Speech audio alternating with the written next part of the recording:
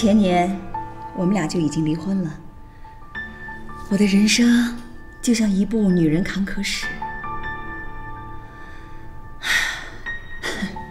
算了，不说这些了，一切都过去了。哦，对了，我给你带了一样东西，你看我差点给忘了，送给你的。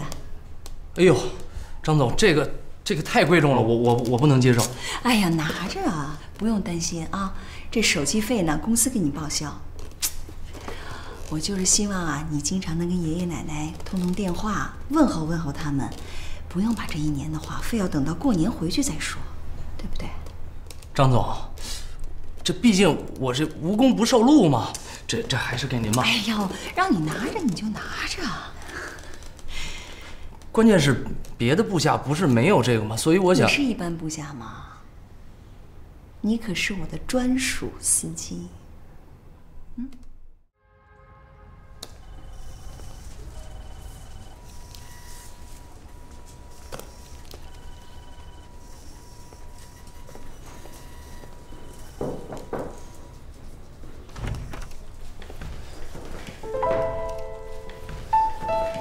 张总，你要用车吗？啊，暂时不用，我就是过来看看你，怎么样？还适应这儿的环境吗？啊，挺好的，谢谢张总关心。哟，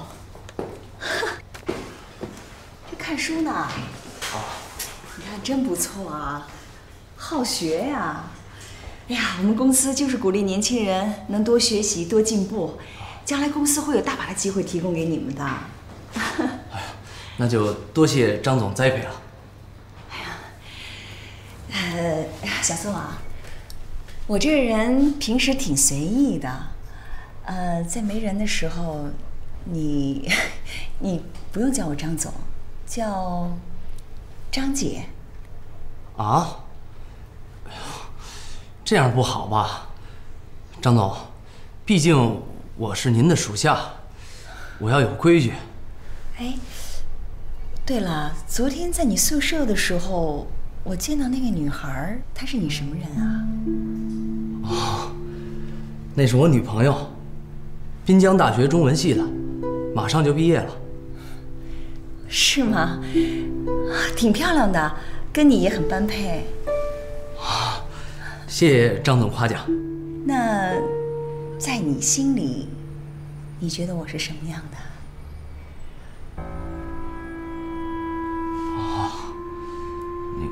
张总，刚才我不是说了吗？您在我心里是平易近人，而且呢，慈祥善良，就像我妈妈一样。啊，哎呀，你看我这个人嘴笨，我的意思是说呀，张总，因为我从小的时候呢，我妈妈去世的早，所以在我的印象里。我妈妈是很年轻美丽的。哎呦，真对不起啊。没关系，张总。那你说，这美丽和年轻这2个词，是不是对我已经不复存在了呀？不会啊。您现在的年龄啊，我觉得是女人最好的年龄。是吗？张总，我觉得吧，这女人在30岁以前啊，那都不叫做女人。为什么呢？因为她无论从经历啊，从阅历啊，对吧？那都是单薄的、青涩的。而女人在30岁到50岁这个年龄段，那才叫女人，魅力四射呀，就像花开了一样。而且我觉得您现在吧，看上去也就是30上下，是花开的最旺盛的时候。哎呀，你看，以前也有很多男人这样夸过我，可是这话从你嘴里说出来，怎么这么可信呢？哎呀，我啊，不瞒你说，今年已经42岁了。我这人呢，早婚早育。18岁我就有了女儿，20岁我前夫给我补办了一个婚礼，30岁我们分居，10年的冷战。不过还好，在前年我们俩就已经离婚了。我的人生就像一部女人坎坷史。算了，不说这些了，一切都过去了。哦，对了，我给你带了一样东西，你看我差点给忘了，送给你的。哎呦，张总，这个太贵重了，我不能接受。哎呀，拿着啊，不用担心啊，这手机费呢，公司给你报销。我就是希望啊，你经常能跟爷爷奶奶通通电话，问候问候他们。不用把这1年的话，非要等到过年回去再说，对不对？张总，这毕竟我是无功不受禄嘛，这还是给您吧。哎呦，让你拿着你就拿着。关键是别的部下不是没有这个吗？所以我想。你是一般部下吗？你可是我的专属司机。哎呀，行了，我没什么事儿了，那你忙吧。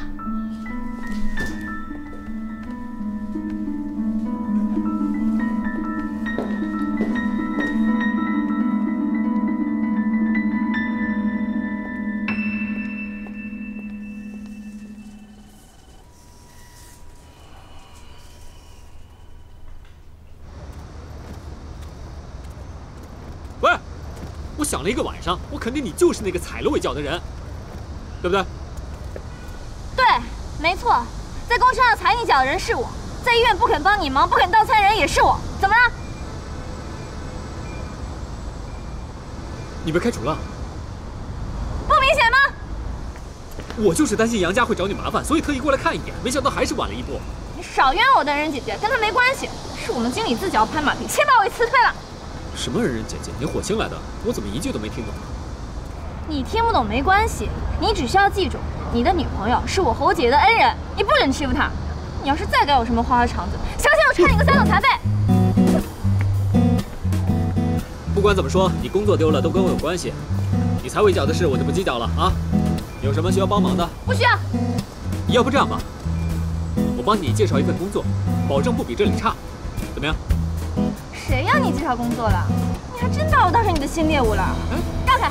好狗不挡道。我说你这人怎么这样啊？早知道我就不来了，我的时间很宝贵的。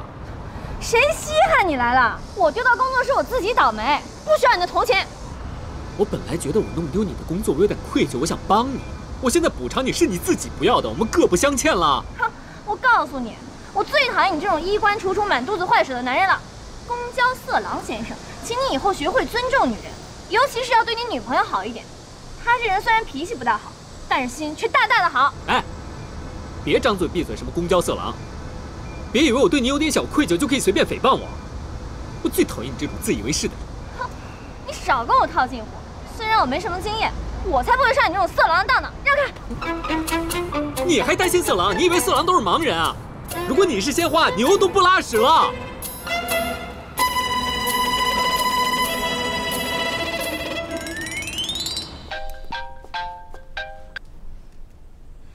喂，杨佳，我跟你说，我们的恩怨我们自己解决。你现在害得人家小姑娘丢了工作，这个责任你必须要负。她丢了工作关你什么事儿啊？说你看上她了，你还不承认是吧？要不然敢做敢当啊！哎，你把我当什么人了你？这世界上丢了工作的女人多的是，你顾得过来吗你？懒得跟你吵了我。你别忘了啊，你还欠我们家祖传的那个银手镯，记得还给我。这个礼拜天上午10点，姥姥坟前见。再见。喂，哎呀，你给我看看呀你！啊，不就是一个手机吗？有什么不敢给我看的？你要是不敢，你就是心里有鬼。这有什么好看的？你这不胡闹吗？你给我，你给我呀！阿静，手机新款的。张丽媛，一个堂堂集团公司的老总，他凭什么对你一个小司机这么好啊？这里面肯定有鬼。我给老板开专车，老板给我配工作手机，这怎么了？不是你，行，那你要跟我说这个，我还真跟你理论理论。你那局长公子张明阳呢？他不是每个礼拜都给你送鲜花吗？保持3年了吗？哦，只许州官放火，不许百姓点灯啊！我跟张明阳之间清清白白的，不怕你怀疑。你清清白白，我就不清不楚吗？阿静，你是不是贼喊捉贼呀？我告诉你啊，你要看不惯我，你就直说，你不用天天这么跟我找茬，这别别扭扭的有意思吗？你，宋阳，你太过分了！哎呦，姐，你们俩怎么又吵起来了？小宁，你看，宋阳，你就不能让着我姐一点？我还怎么？你要是这么宝贝这个手机，拿好了。哎，姐，无理取闹，吵起来了呀！就他那个老板，一个单身富婆，送他一个这么好的手机，送个手机怎么了？可你知道那手机多少钱吗？他竟然说那是工作手机，这可是今年的新款。他一个工作手机，他至于这么好吗？小宁，不是我想太多了。你想，如果换作是你的话，你凭良心讲，你会不会怀疑他跟他老板之间的关系啊？姐，你等着，我去问问他啊。宋阳，安宁，你说句公道话，你给评评理。你说你姐这不是捕风捉影、无理取闹吗？我们2个人之间有可能经不起考验的人应该是她吧？那担心被抛弃的人应该是我呀。老实说，我也不相信一个集团老总会对你一个小司机有意思。但是我姐她也不会无缘无故的就对你老板那么有戒心吧？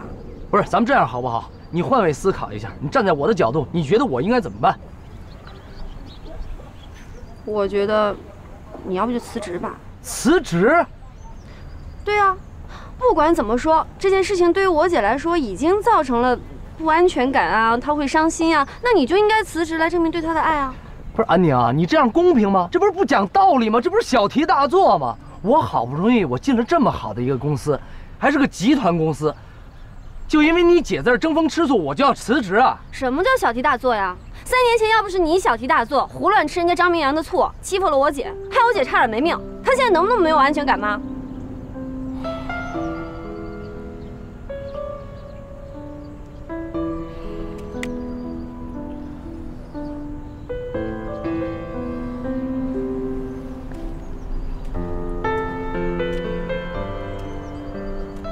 阿静，这么跟你说吧，这些年我换了多少工作你是知道的，所以呢，永鑫地产给我的报酬是最高的，老板对我也挺好。要说心里话，我不太想放弃这个工作，而且更关键的是，我对永鑫是有归属感的。可你知不知道，你的归属感已经让我失去安全感了。宋阳，你相信我。当我在你宿舍门口看到张丽媛的第1天开始，我就感觉她对我有敌意。敌意？哎呀，阿静，我曾经不跟你解释过吗？人家一个亿万富豪，怎么可能对跟自己女儿年龄差不多的一个陌生女孩有敌意呢？这个我也说不清楚，可你一定要相信我，我的直觉肯定是对的。况且张丽媛她现在是单身，你又长得一表人才，她喜欢你，这也是很有可能的事情。而且现在社会上就有很多富婆喜欢像你这样既年轻又朴实的男孩。虽然我还没踏入社会，可是大学不是真空的，像这种事情啊，我也听得多了。你什么意思啊？你怀疑我呢是吗？你把我想成那样的人了？哎，宋阳，我姐她不是那个意思，可是种种迹象表明，那个张总对你有好感，这个总归没错吧？你要是真在乎我姐啊，你就不要让她再担心，再这么紧张了。宋阳，我对张明阳的死缠烂打态度可是一向很坚决的。如果你舍不得辞职，你心里就肯定有鬼。谁心里有鬼啊？不是你们俩怎么？行行行，我跟你们俩我也没法讲理，我说不过你们，行了吗？这样吧，这样好不好？我呢，为了证明我的清白，证明我有多么的在乎你，阿静，辞职就辞职，无所谓。真有骨气，不枉我姐等了你3年。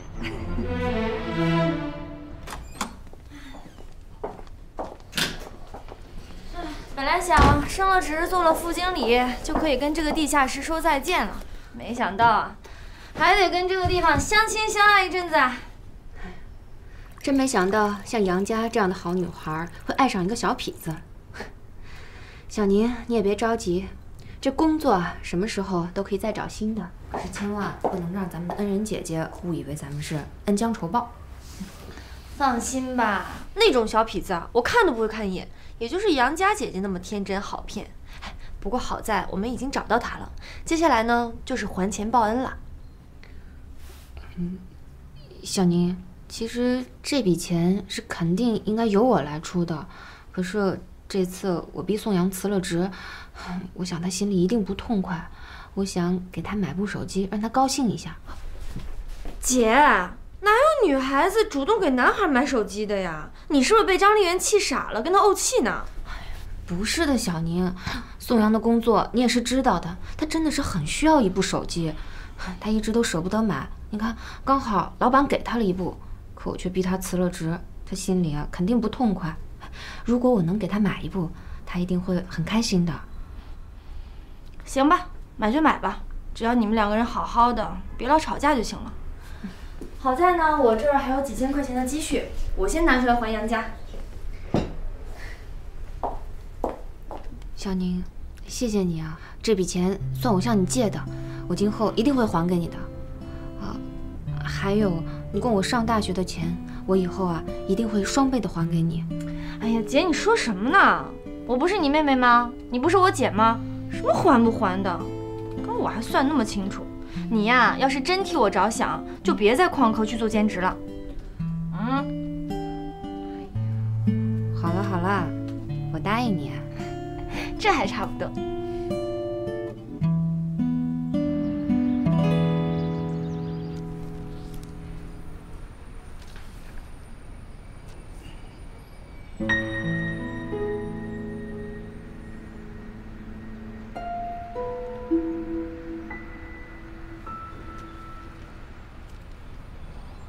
张总，人事部的同志说，我辞职的事儿必须要有您的签字，我才能拿到工作押金。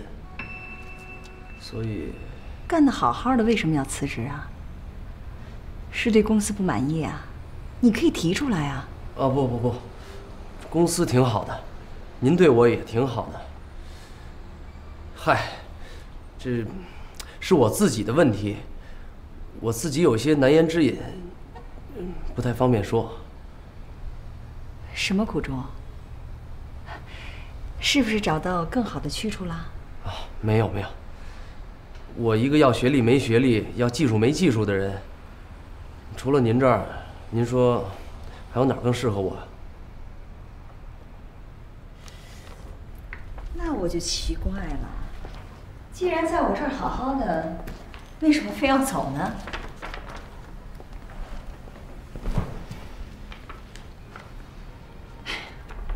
好了，我也不逼你了，把笔拿过来，我给你签字。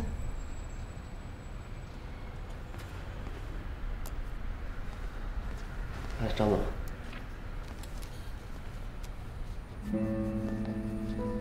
哦，对了，感谢您这段时间对我的照顾，这是您送给我的手机，我想还是还给您吧。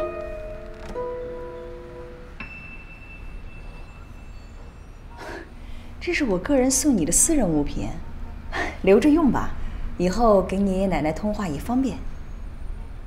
我女朋友给我买新的手机了，所以我想，这个还应该还给您。看来你女朋友是不愿意我送你手机啊。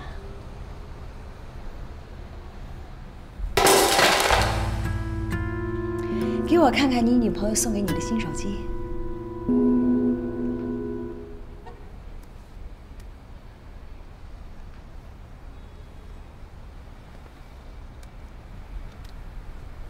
呵，还是一部新款的。看来你女朋友是一个很要强的女孩子，就为了一部手机，你和你女朋友是不是要勒紧裤腰带，过上大半年的时间才能把这个开销补回来啊？何必呢？哎呀，一个在校大学生，要是赚一部手机钱多不容易，要强可不要在这上面啊。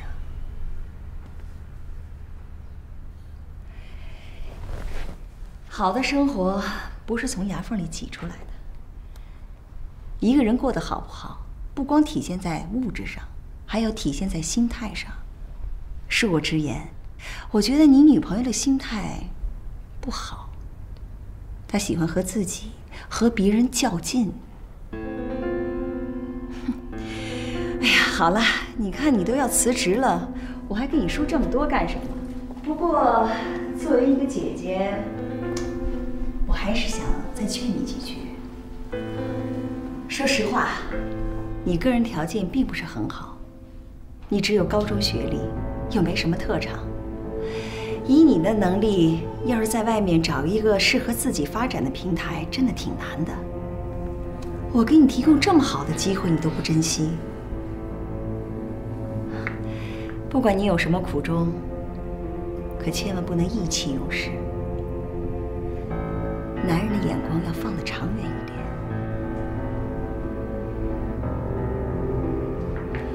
行了，不多说了，你去办你的手续吧。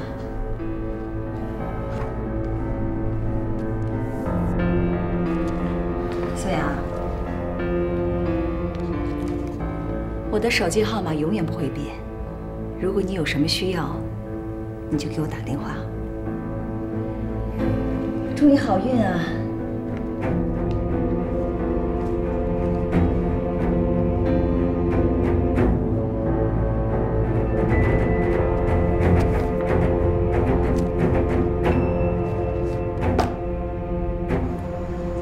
小宁，你说宋阳会不会后悔？以后会不会恨我啊？不会的，姐。对于宋阳来说，你肯定比一份工作重要多了呀。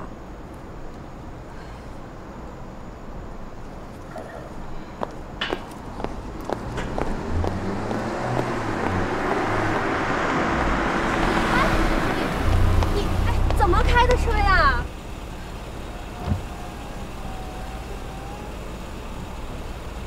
恩人姐姐，阿姐，这个就是当时救咱们的恩人姐姐杨佳。杨小姐，太谢谢您了。姐姐长得可比妹妹漂亮多了。杨小姐，如果没有您的话，我现在都不知道怎么能活到现在。小宁，哦，对，哦，恩人姐姐，这个是当时您借给我们的钱。我都说了，这钱我不要了，你要我说多少遍？可是这个钱您必须收下呀。听说王经理把你给辞退了，这事儿跟我半毛钱关系都没有啊，别赖我头上。怎么会呢？这钱就当做是公司给你的补偿金吧，以后别老拿这钱的事儿来磨叽我了。我还有很多事儿呢，先走了。杨小姐，恩人姐姐，恩人姐姐。小宁，这杨小姐怎么一直都对你有戒心啊？有什么办法？还不是因为那个痞子，公交色狼。怎么样，辞职手续办完了？你对我的好，我一辈子都会记得的。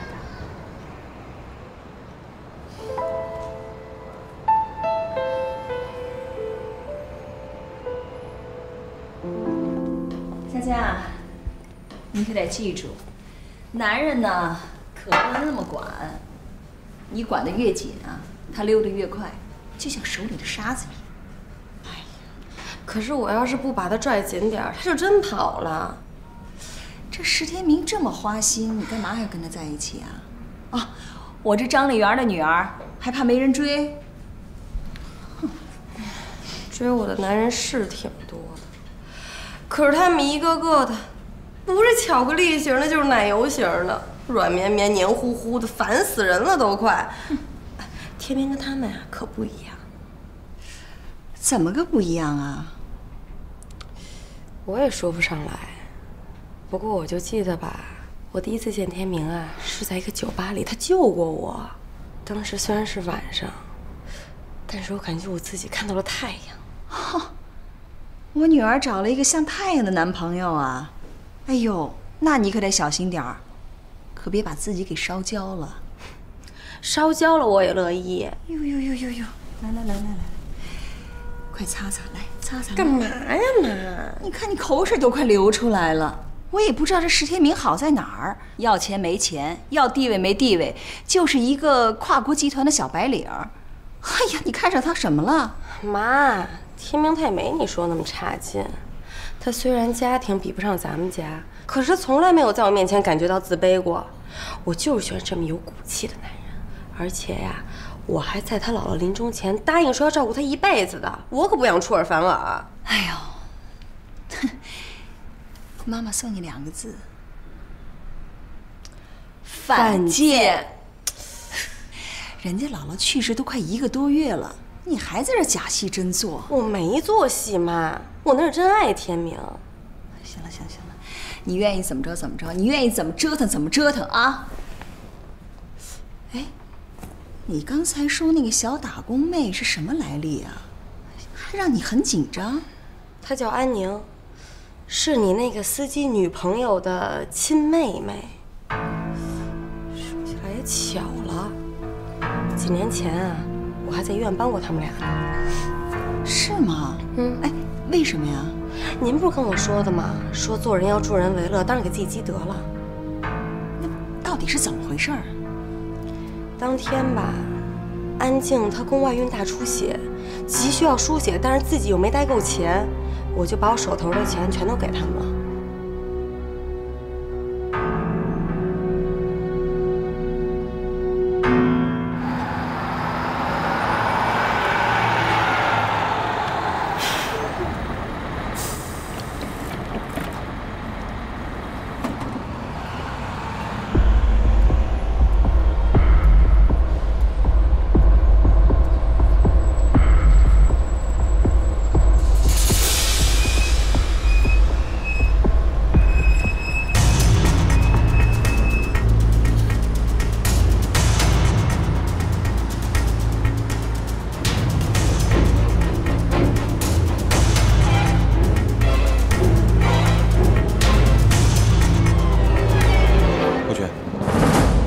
还你的包，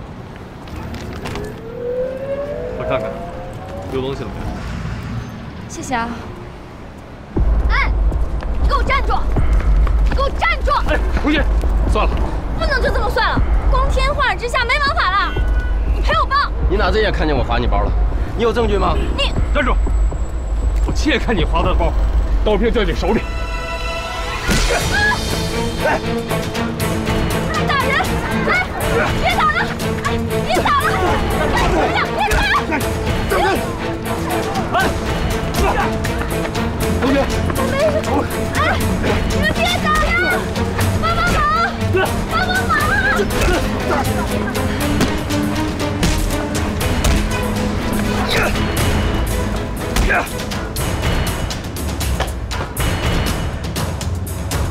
哎，干嘛呢？教你呢！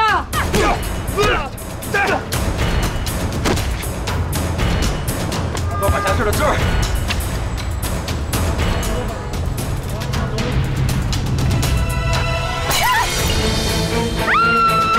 滚开！谁敢乱来，我今天跟谁拼了！滚！再不滚我就报警了！小姑娘不要怕，警察马上去照，看他们还休整。对呀，看他们还怎么休整？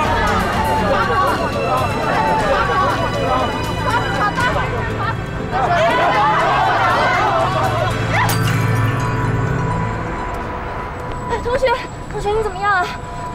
没事。擦一下。没关系，没关系。我的眼镜呢？对不起啊，眼镜。谢谢。都怪我，对不起。都啊，我先送你去医院。不用，没关系的。去医院吧。去医院吧。慢点。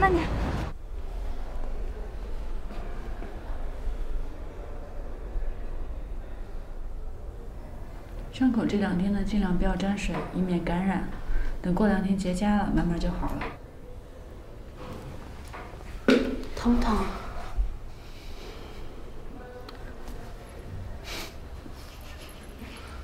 好了，这就好了。谢谢啊，谢谢。没事。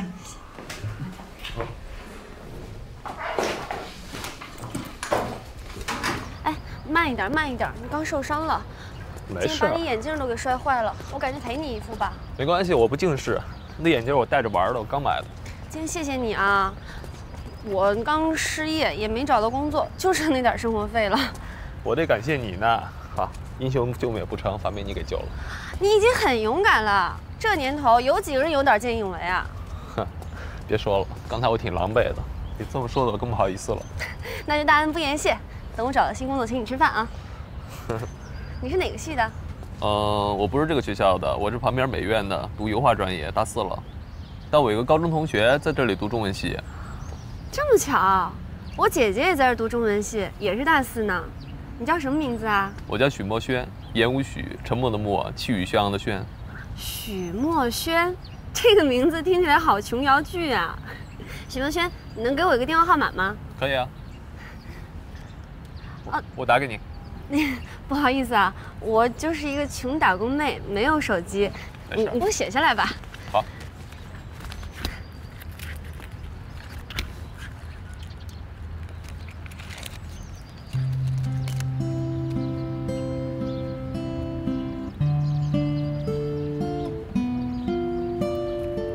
这是我手机，这是我座机。我在美院旁边自己租的房子，有空可来找我玩。我打给你的时候，你不会以为是骚扰电话吧？欢迎骚扰啊！那我可就真打了。打吧。走。你说你不近视，为什么要戴眼镜？装斯文人。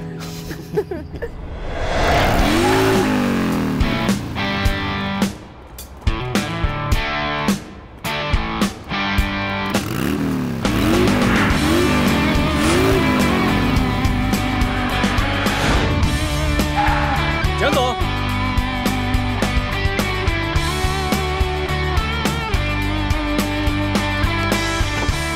我想耽误你3分钟时间。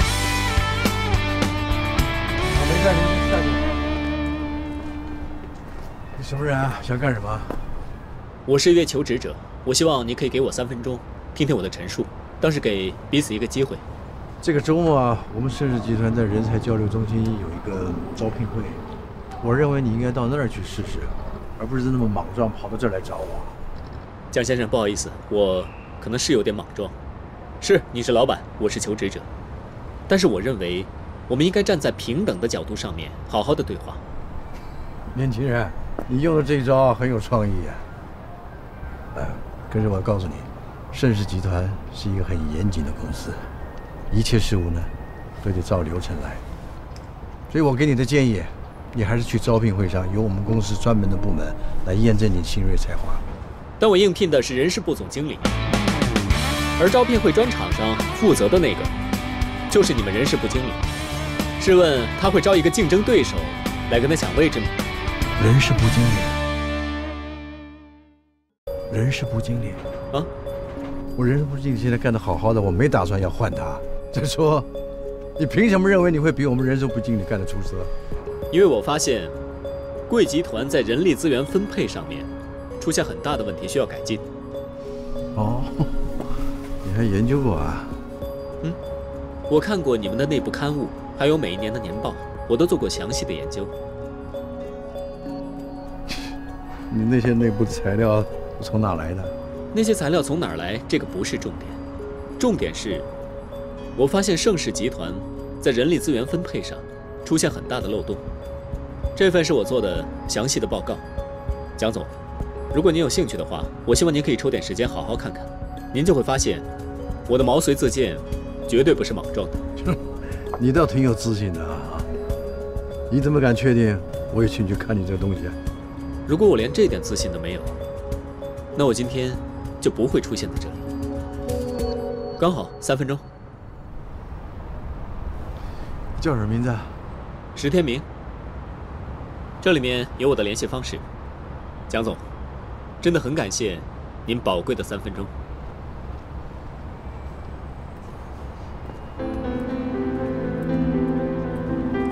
助理，拜托了啊。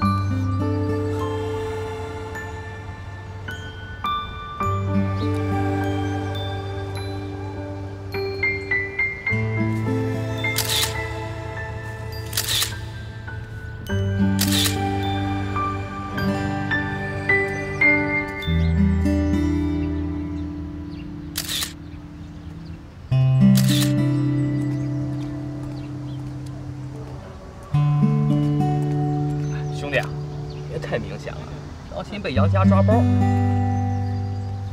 你说什么呢？我跟杨家已经分手了，你别乱说。哎，我给你算算啊，你这分了几次手啊？这没个100次也有80次了吧？可惜每次都分不掉啊。你呀，就别折腾了啊。谁折腾谁啊？是我没心情陪他玩了。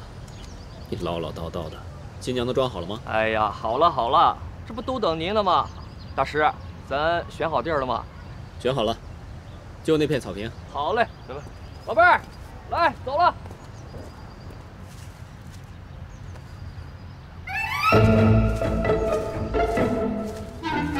哎，干嘛呢？哟，找到新工作了？没错，本姑娘现在就是这个公园聘请的临时园艺工。你脚下的这块草坪就是本姑娘负责的，看到牌子没有？爱护花草，禁止践踏。我们就拍几张照片而已，踩不坏的，啊？不行，这是规矩。我们去过管理处，交过补偿费了，放心吧。交过钱也不行，这个草地是我负责的，坏了我可是要赔的。小姐，是谁小姐啊？乱叫什么小姐呢你？行，姑娘，我们就拍几张照片，不会乱跑的，就摆几个姿势，拍完就走，好吗？哟，这是我的职责，你们去别的地方拍去。这公园是私营的，跟影楼是有协议的。这草坪就是给人拍照用的。我的朋友来拍婚纱照，婚纱照你懂吗？一生就那么一次，多么美好的事情，能不添乱吗你？哎，公园这么大，你们去别的地方拍我管不着。这块草地是我负责，你们谁都别想上去。喂，哎，天明啊，啊，你不是跟这公园老板很熟吗？你怎么衔接的？哎，这要再拍不了，太阳可下山了啊！行，我今天就是要拍了，怎么着？哼！哎，反了你了是不是？给我下来，下来！让开！你这人怎么不讲道理啊？出去！我说你。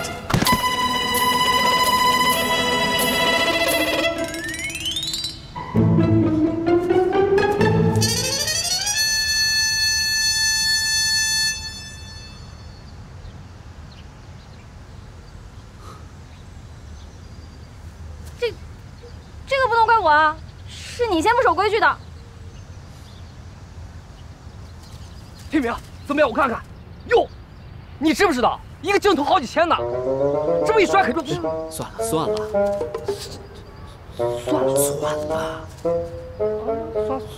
算了吧啊！天明，出什么事了？哦，没事。你来的刚好啊！来，我们上午交了钱啊，这个小姐现在死活不让我们拍，照片没拍成，你看相机出来什么样啊？安妮，你怎么回事啊？经理，这块草地正在养护，不能踩踏的。这位先生非要上去，我当然……你办事怎么一根筋啊？草地是需要养护，可人家交的钱不就是为了养护草地吗？再说了，我和天明还是好朋友，你把人家相机摔坏了，马上给石先生赔礼道歉。又没有人通知我，这个草地是用来赚钱的，我没有做错什么，凭什么向他道歉啊？你小小年纪脾气还不小，马上道歉，要不就别到我这儿干了。小事情，别为难他了啊！不行，如果今天他不赔礼道歉的话，那我今后怎么管理这帮临时工啊？大不了我就不干了，让我跟这种人赔礼道歉，门都没有！别说门了，窗都没有，缝都没有。喂，你给我站住！好，你辞职可以，可是你摔坏了别人的东西，总不能让我给你赔吧？没事，相机我自己拿去修就好了。赶紧走吧，走吧。修这个相机要多少钱？没多少钱，才几十块，真的不用你赔了。不行，你的相机是我摔坏的，我必须得赔给你。行了，真的没多少钱，不用你赔了，你赶紧走吧。我现在就跟着你去修相机，该多少我就赔你多少，我可不想欠你人情。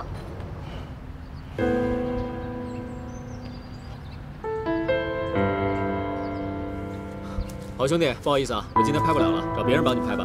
收拾东西，走了。不是，天明，你这个点让我找谁拍去啊？哎，你上哪儿摄像机去啊？喂，你慢一点，你等等我。哎，你去哪儿摄像机啊？你吭声啊！你到底去哪里摄像机？你可别不知好歹啊！我可是诚心实意要陪你相机的，过了这村可没这个店了啊！一会儿在哪儿见呀？放手！哎，你还没说，你还没说去哪儿摄像机呢？你回来！你给我站住！别跑！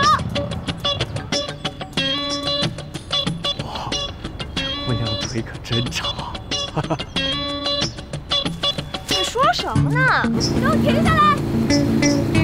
停车！停车！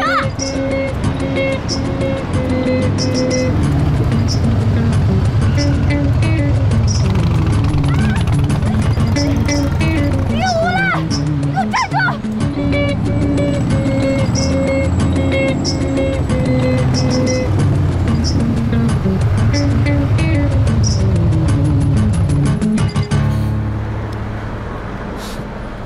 小短腿还想追摩托车？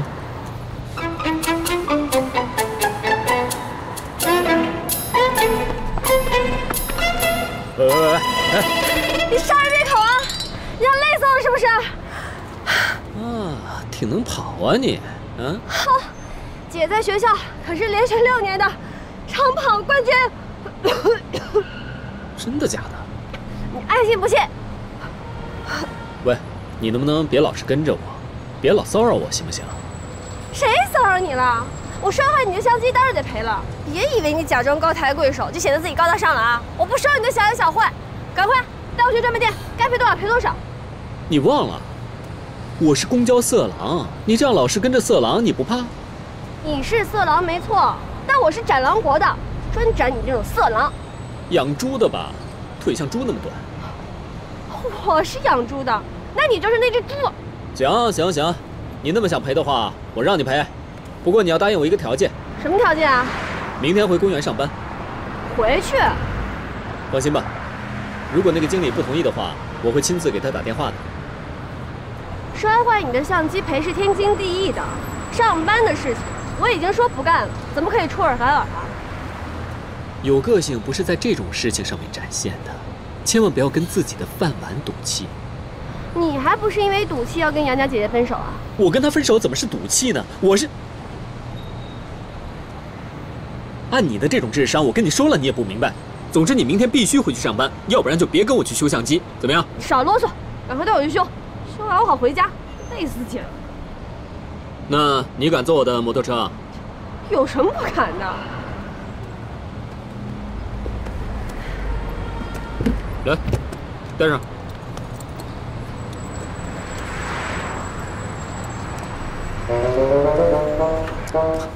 干嘛呀你？想怎么样？什么怎么样？坐后面，坐这儿。哦。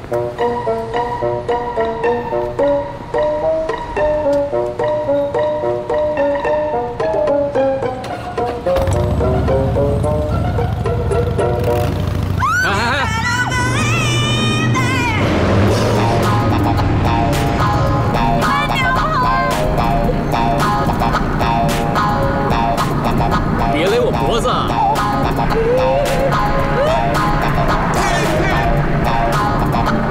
太快了！是吗？还可以再快点吗？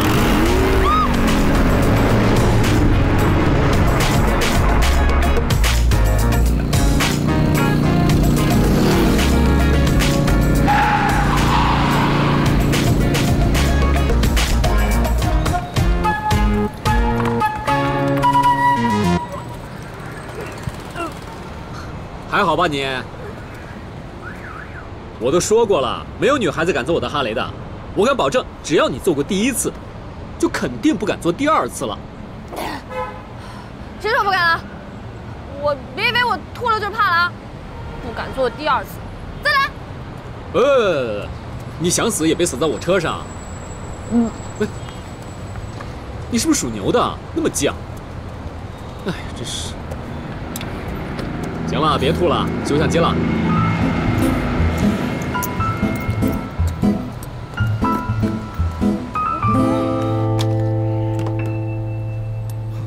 你这镜头怎么摔成这样了？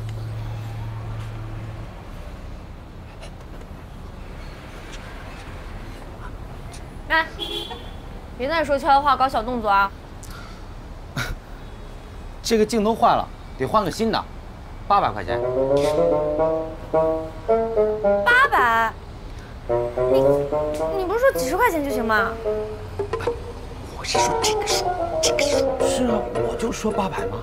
哎，你们别在那打手势说话语的，我看你们是联合起来想要敲诈我。哎，我说这姑娘，你怎么这么不识好歹呢？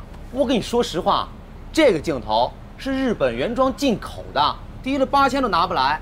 是这位先生告诉我说让把价说低一点。不是，什么8000块？说什么呢？不修一下就好了吗？哎，行了，80可以了，给你80啊。80？你开什么玩笑呢？不行。行了，别在那挤眼睛了，郎先生。哎，我姓石的，朱大姐。人家营业员明明说是8000，你为什么说80啊？是不是看我是个小打工妹，好糊弄啊？瞧不起我是不是？是我糊弄你的啊！实话跟你说吧，这个镜头修不了，必须买个新的，不是80，不是800，是8000，你赔不赔啊？嗯？赔就赔，什么了不起？不过我现在赔不了你啊，但是你放心，人不死账不烂，我早晚会还给你的。我给你写个欠条，纸笔。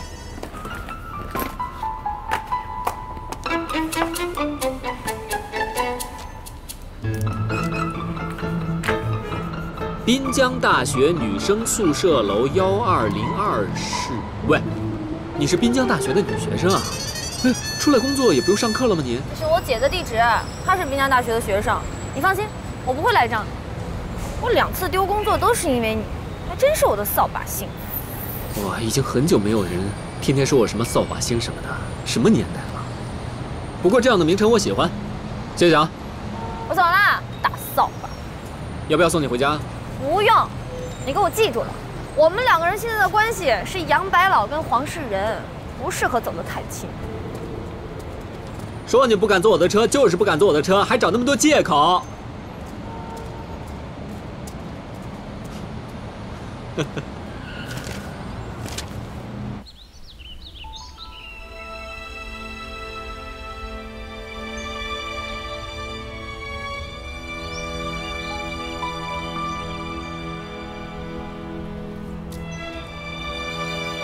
好了，我跟你汇报一下，我已经从华雷辞职了，准备入驻盛世。我有信心，我一定会成功的。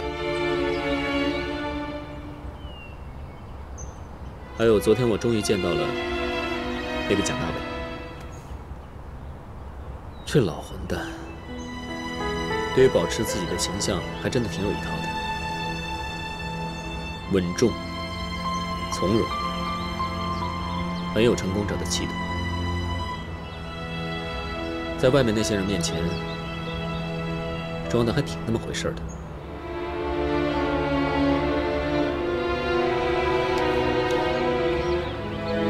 不过说实话，我到现在还没有想好下一步应该怎么做，只能走一步看一步。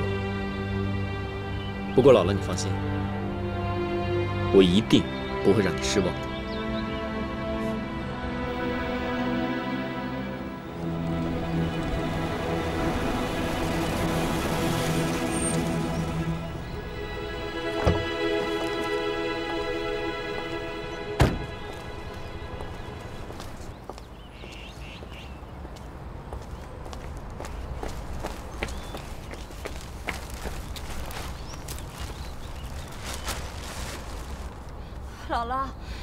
姥姥，我今天来就是想让您帮我做做主。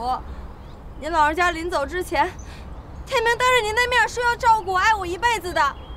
可是您这才走了多长时间呀？尸骨还未寒呢。天数了，而且他还让我把这个银手镯当着您的面还给他。你胡说什么？谁变心了？你要是没变心的话，干嘛跟我提分手啊？我们的问题不是变心的问题，是我们根本就不合适。怎么就不合适了？换作是你，有一个人，一天24小时一直盘查你，你受得了吗？你没有安全感，不是我的问题，不是我造成的。难道是我的问题吗？一开始是谁说的？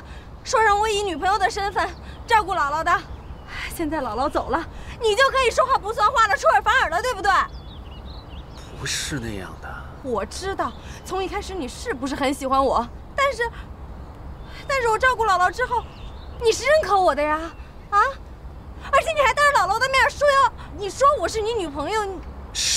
我是说过，我也保证过。但是你想想，我们交往这3个月，平均每一天吵10几次架，10几次架，你想一想啊，每次都是你无理取闹，没事找事儿。你真的觉得我们这样合适吗？对，我无理取闹。我无理取闹，那是因为你从来都没有给过我安全感。一开始是我主动的，没错，但是你也没有拒绝我呀。自从姥姥病了之后，你才承认我是你正牌女朋友，可是你从来都没有跟我说过你爱我，我怎么有安全感呢？佳佳，的确你是一个好女孩，我非常感激你。那么细心地照顾我姥姥，特别是在她最后几个月的那段日子里面，我真的很感激，我非常非常的感激你。所以我曾经想过，要好好的跟你交往。我承认，我跟你交往的这3个月，我是认真的，我发誓，我真的是认真的。你要是想证明你不是我想的那种混蛋，那你就当着姥姥的面说你爱我。啊？你看吧，我就说你说不出来。姥姥，我是真的爱天明的，你一定要保佑我能够当上你的外孙媳妇儿，真的不要让天明错过一个这么爱他的女孩。佳佳，天明，就算你不确定你是不是真的爱我，但是我求求你不要跟我分手好不好？你不要把这个镯子要回去好不好？我多疑的毛病，我尽量改还不行吗？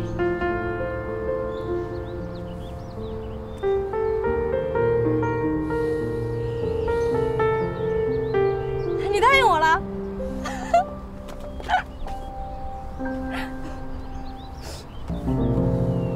谢谢姥姥。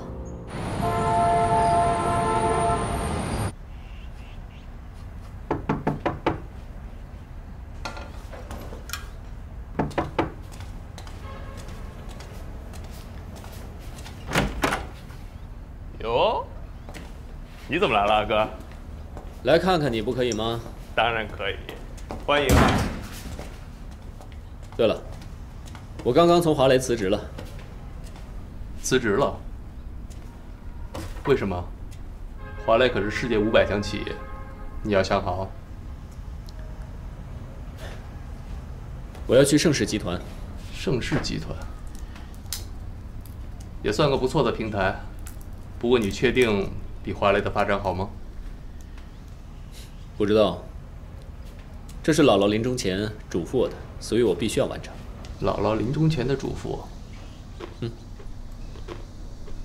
你把我说糊涂了。那边给你什么职位啊？你应该问我，我跟他们要什么职位？什么职位？说吧。人事部经理，不过他们没答应。那你就敢辞职？那么有把握？怎样？不相信我？跟你赌啊，赌一个花生怎么样？这个盘子都送你啊！喝酒去。好好喝什么酒啊？心里不痛快。你刚才不是自信满满又不痛快了？就当是我给你这个穷酸话加改善伙食怎么样？别问了，走走走。行了，也别出去吃了，叫外卖。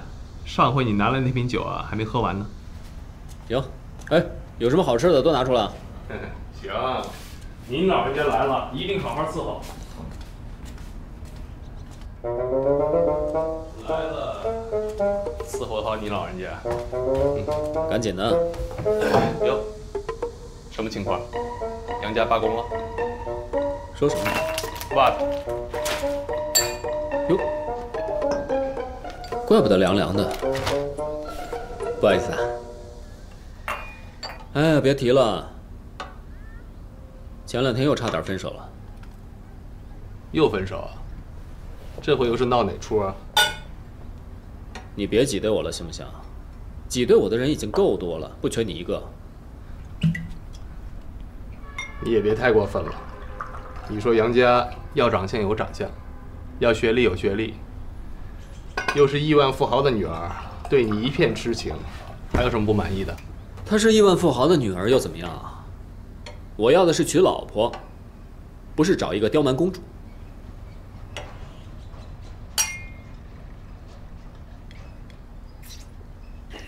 那你说说看，你到底想要什么样的老婆？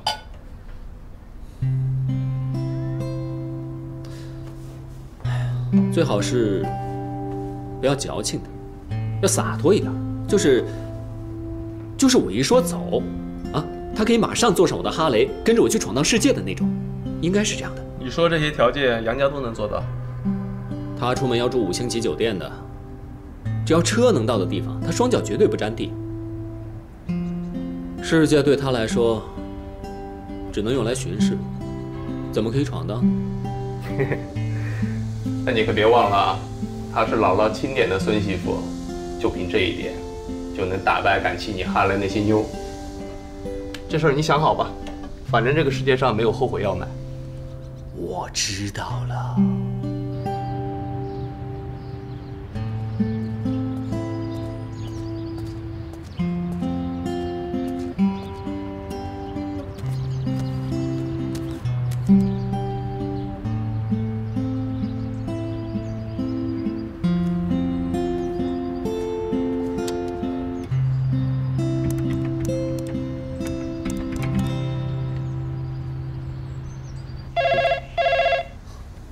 哎，别接，小心触电。怎么，女朋友啊？怕我跟你爸说你的秘密？哪儿？喂，你好。给我。找哪位？喂，你好，我找许墨轩。找你的墨轩。哎呀，应该是美女啊，声音不错哦。喂，哪位啊？喂，许墨轩，我是安宁，你还记得吗？你要过来？欢迎啊，当然欢迎。那我一会儿下去接你啊。好，一会儿见。好，那一会儿见。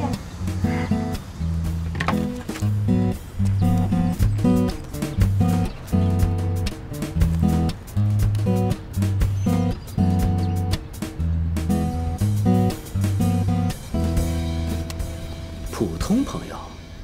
一般说普通朋友到最后那个关系都不普通了，到什么程度了？第一印象还不错吧？先看看，交往。啊，哎，我收拾下房间，太乱了。还收拾啊？你这里已经比我那边干净10万倍了。我不像你，我受不了。强迫症。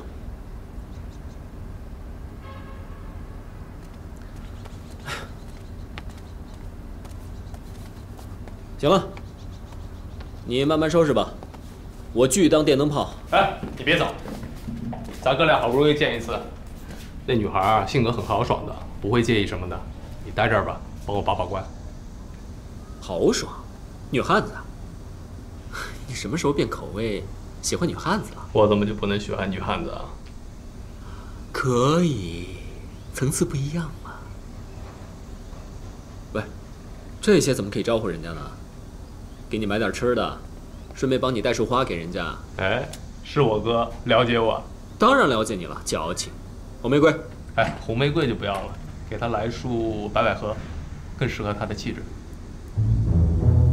女汉子什么气质？如果一定要说的话，那就是清洁。洗衣粉。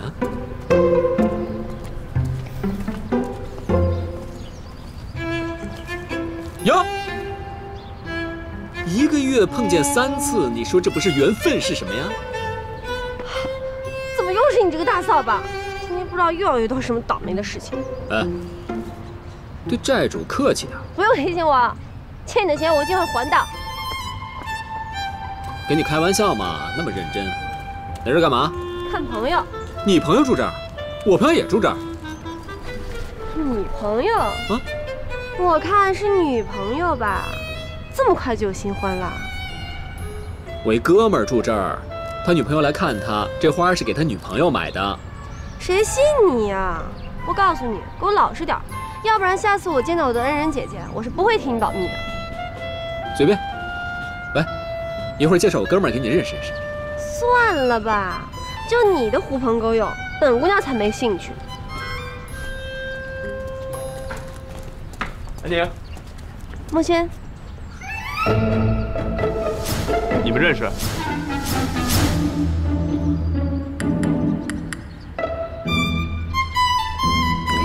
原来莫轩说的那个哥们儿就是你呀！刚才电话里那个人就是你呀！你平时不是凶巴巴的吗？怎么一到电话里面讲话那么温柔啊？刚才那个女人声音就是你呀！你变过性吧？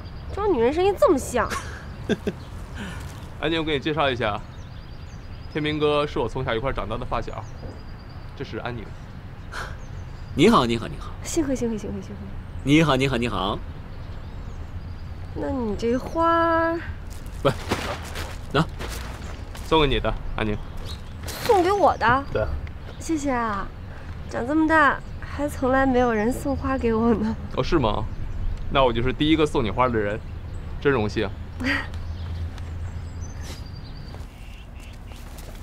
哇，这房子真好，房租应该挺贵的吧？1个月800啊。这么贵啊？来，坐啊。谢谢。还有强迫症的，这清爽干净的背后是令人抓狂的严格要求。以后做他的老婆，惨了。那也比邋里邋遢的人要强。哎，朱小姐，咖啡。杨白劳女士，您的咖啡。百合花女士，咖啡啊，慢慢喝。怎么让我的恩人喝这样的咖啡啊？我去磨点现磨的咖啡豆给你们啊。你想好啊，等你磨完咖啡豆，他都挂了。帮你把花插上。哎，不许动！这可是墨轩送给我的。哎，这花是我下去买的。那也是墨轩送给我的。买花的钱是我出的。那也是墨轩送给我的。哎，行行行行，这花是你的，是墨轩送的，你抱着它别撒手啊，抱着它一辈子啊。要你管。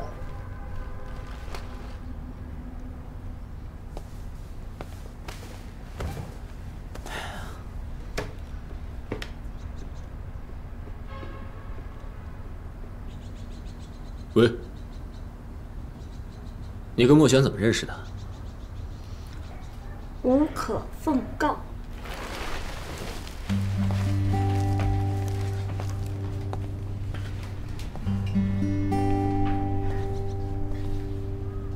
这些画都是你画的啊？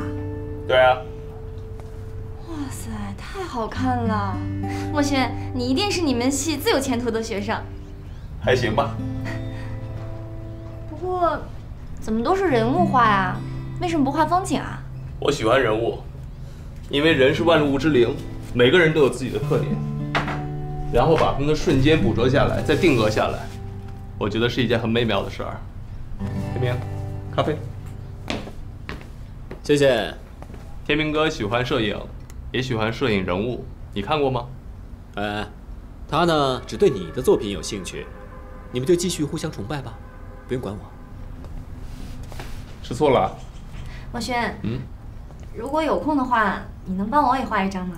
可以啊，不过油画挂在寝室是不是太夸张了？我帮你画一幅素描吧，好吗？好啊，当然好。他呀，最喜欢画这些人体素描。别捣乱啊！我一会儿就帮你画。那谢谢啊，麻烦你了。就当是上回感谢你。什么事啊？别告诉他。爱说不说，谁稀罕听你们的艳事？哎，别动！我没动，我去拿抹布。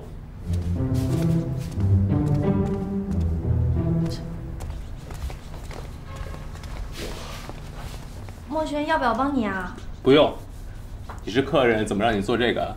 而且这个地板啊，立刻得擦，要不是会有痕迹的。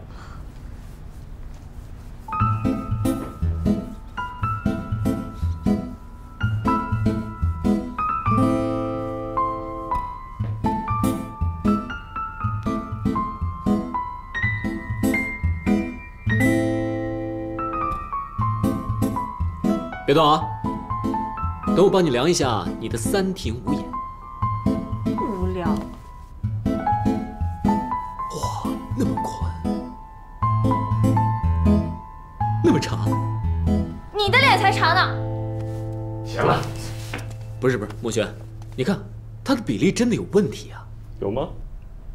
没有啊，很好啊，五官的比例特别好，笑起来特别灿烂。安宁，你是个大模特 P 的，你知道吗？谢谢啊。求你不要再说了，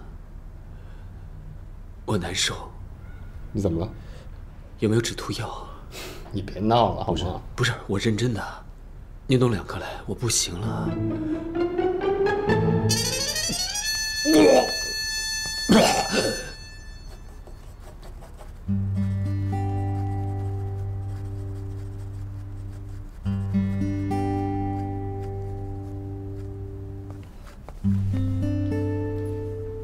怎么样？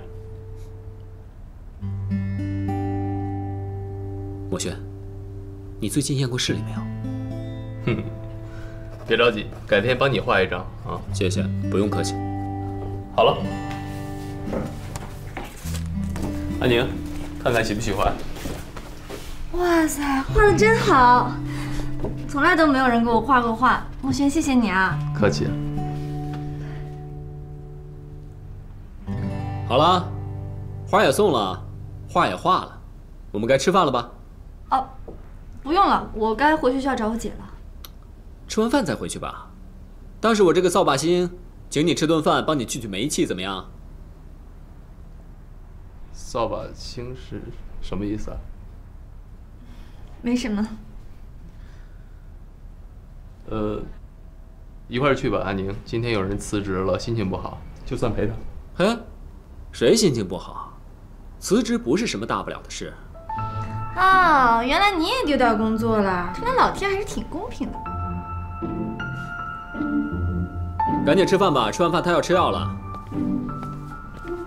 走吧，安宁，我们一块儿去吧。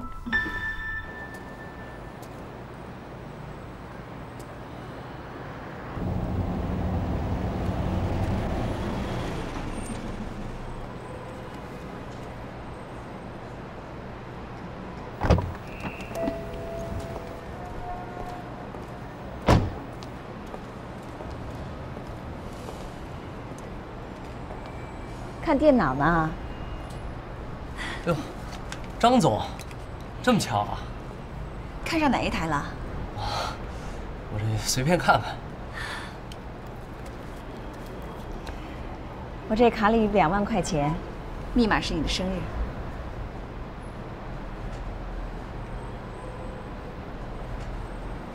张总，谢谢您对我的关心和帮助，但这钱我不能要。平时我捐给山区里贫困孩子的助学基金，远远超过这个钱。这个钱对我来说不算什么，就算是一次平常捐赠吧。啊，如果你把我的话解读成其他意思，我收回。不，我没有别的意思。孙杨，其实这钱不光是为了你，你现在还年轻，需要学习，需要进步，你不能做一辈子小打工仔呀。你爷爷奶奶的医药费，你怎么能供得起呢？哎呀，行了，不用担心，你不说，这钱安静不会知道的。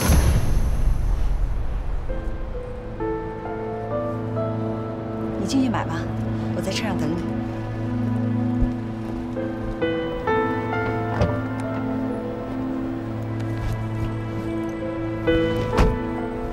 去吧。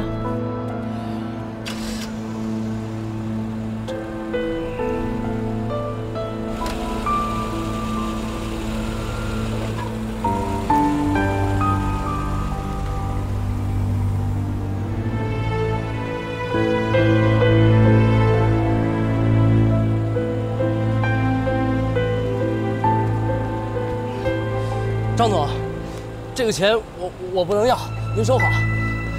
宋阳，宋阳，宋阳。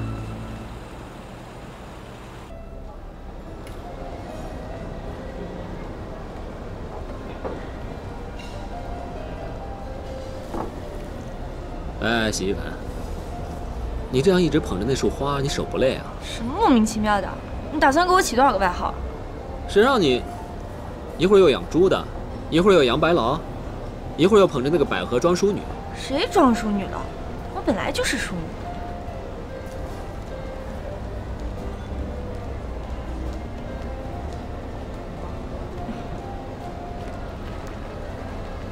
我又点了一条3斤多的鱼啊，你请是吧？没问题，随便点啊。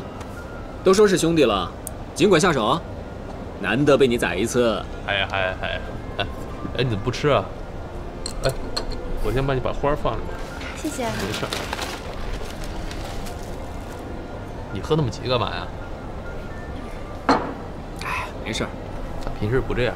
最近可能跟女朋友闹矛盾了，有点变态。我看干脆分了算了。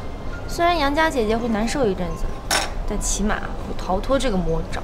像她这种又漂亮又善良的大好人，怎么就跟了这种人？什么这种人？我什么人呢我？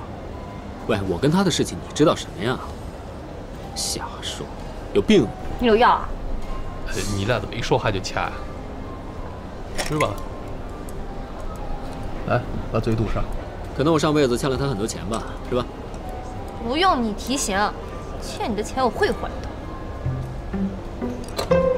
小短腿还是个神经病。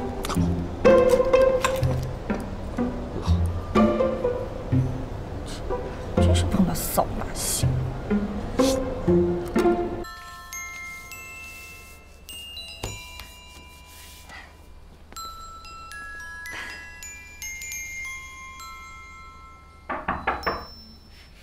谁呀？姐。小宁，我跟你说，妈给我打了个电话，说她昨天看到了一个人长得很像乐乐。乐乐，当时妈准备收摊了，就看见了一个孩子。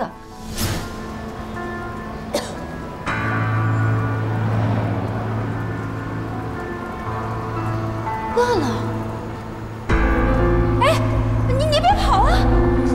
他想去追，可是这哮喘病又犯了，跑不动，只能眼睁睁地看这个孩子跑掉了。姐，我觉得应该是乐乐。这如果不是乐乐的话，为什么会出现白家小院外面呢？我也觉得应该是他。如果是乐乐的话，就太好了。这说明啊，他是平安的，而且行动是自由的。都4年了，乐乐总算是有了一些线索了。我来找你，就是想让你明天回到家里问我妈具体的情况，看看我们能不能从中找到一些线索，把乐乐找回来。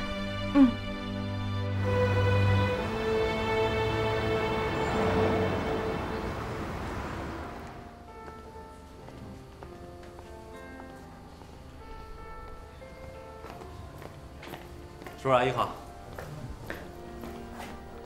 哟，这不是宋阳吗？你怎么在这儿上班啊？来，帮我刮一下。那，快点儿！这服务员怎么这么不小心呢？没事，捡起来吧。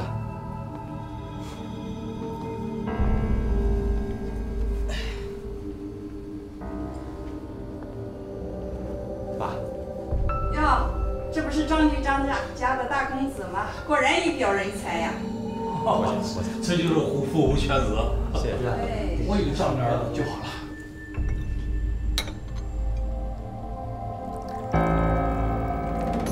哎，怎么回事啊？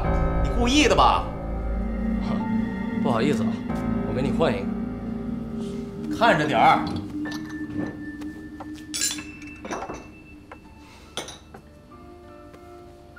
怎么，你跟这个服务员认识啊？她是我女朋友的高中同学。我说张明啊，刚才还有人说你是一表人才呢，你怎么不实事求是胡说八道啊？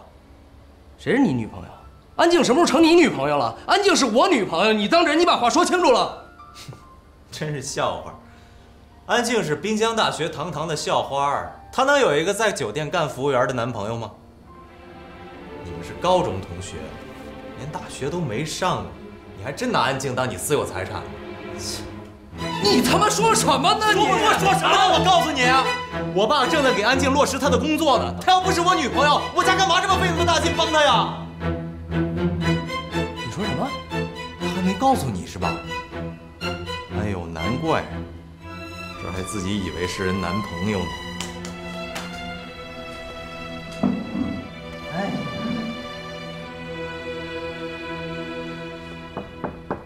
不好意思啊，我这迟到了。哎，都还不认识呢吧？宋阳，我给你介绍一下啊，这位是我们张局长的公子张明阳，这位是我的干弟弟宋阳。我这弟弟啊特别低调，其实呢，在我公司我已经给他安排了高管的位置，人家就是不干，非要从底层做起。这个酒店正好是我朋友开的，他非要来做服务生体验一下生活，真是委屈你了啊！别端着了，坐我旁边。谢谢啊，来，坐。别客气，都是好朋友。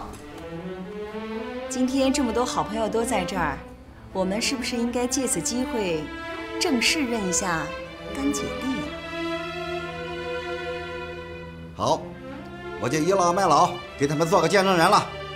张总，宋先生，你们连干3杯，从现在开始，你们就是姐弟关系了。这样好吗？我这弟弟呢，今天晚上还要开车送我回去，他的3杯，我替了。行。第1杯。哟，嗨，这么大的一束花，什么情况？谁送的啊？你猜？哼，有情况，交男朋友了？他叫许墨轩，是美术学院油画系大4的学生，哎，就是上次为了我被小偷打伤的那个男生。啊，是他呀！哎，你快来，你快坐下，我得好好问问你。这到底是什么情况啊？你们才认识几天，就发展这么快？我也没想到我们俩会发展的这么快。今天啊，是我第1次壮着胆子去找他，没想到他就直接跟他朋友介绍说我是他女朋友，还当着他朋友面送我这么一大束花，我一点准备都没有，我直接吓傻了。恭喜你啊！恭喜你，终于是情窦初开了。本来我还担心你天天像个假小子似的，以为你啊少了那根弦。现在啊，我总算是放心了。哎，姐，他还送了我那幅画，是他亲自画的。哦，是吗？哎，还真不错啊！你看，不但画得像你，还特别的传神。从这画里啊，就能看得出来，他是真的对你动心了。真的？当然了，他如果不喜欢你的话，又怎么会把你画得这么生动啊？哎呀，你这么一说啊，我整个人都晕乎乎的。你不知道，我今天啊从他那回来的时候啊，就觉得这一步一步就像踩在棉花上一样。哎，姐，你说这就是谈恋爱的感觉吗？哟，我还以为啊，像你这种人谈恋爱，应该是像踩在弹簧上一样，走一步啊蹦3步。谁说的，姐？我其实还是挺小女人的。好好好，你小女人，小女人。哎，等改天啊，你把那个许墨轩带回来我看看，我给你把把关。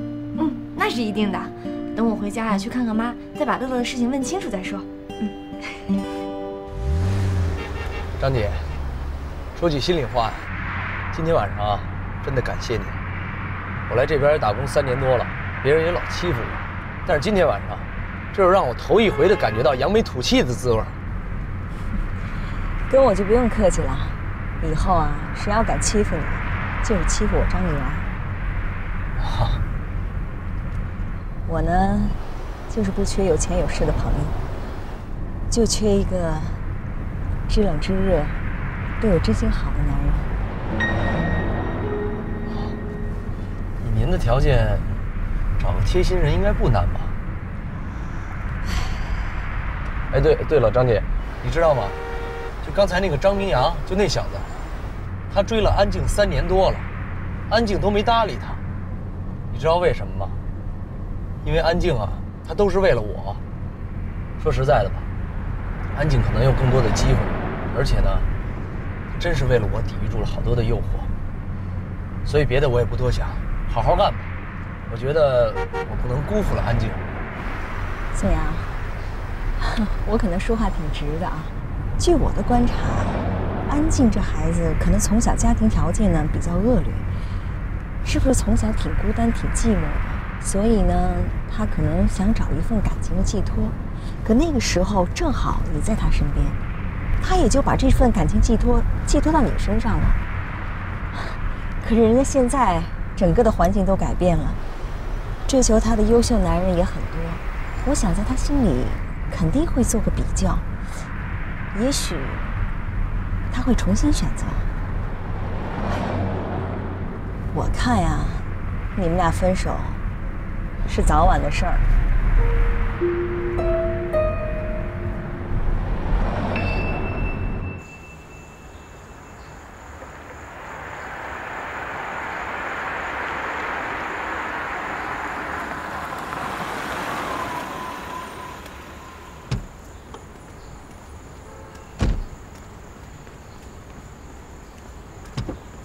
张总，慢点啊！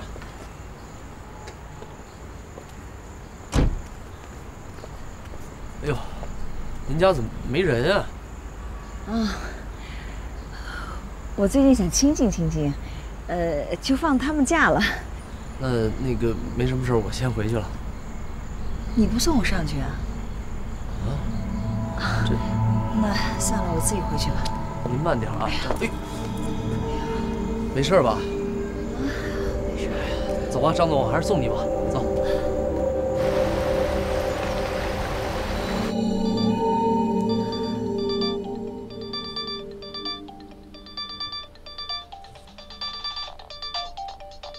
宋阳，宋阳。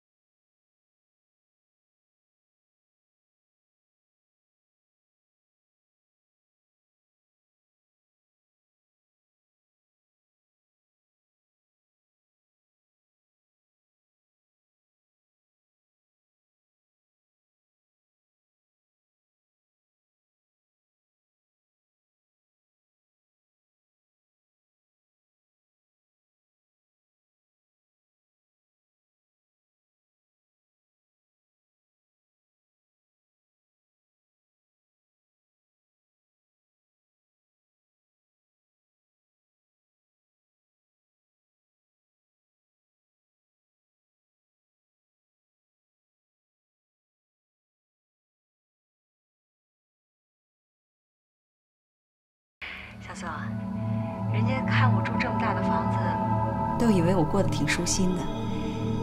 可谁知道这一到晚上啊，我真的是孤独和寂寞。要不然，你留下来陪陪我。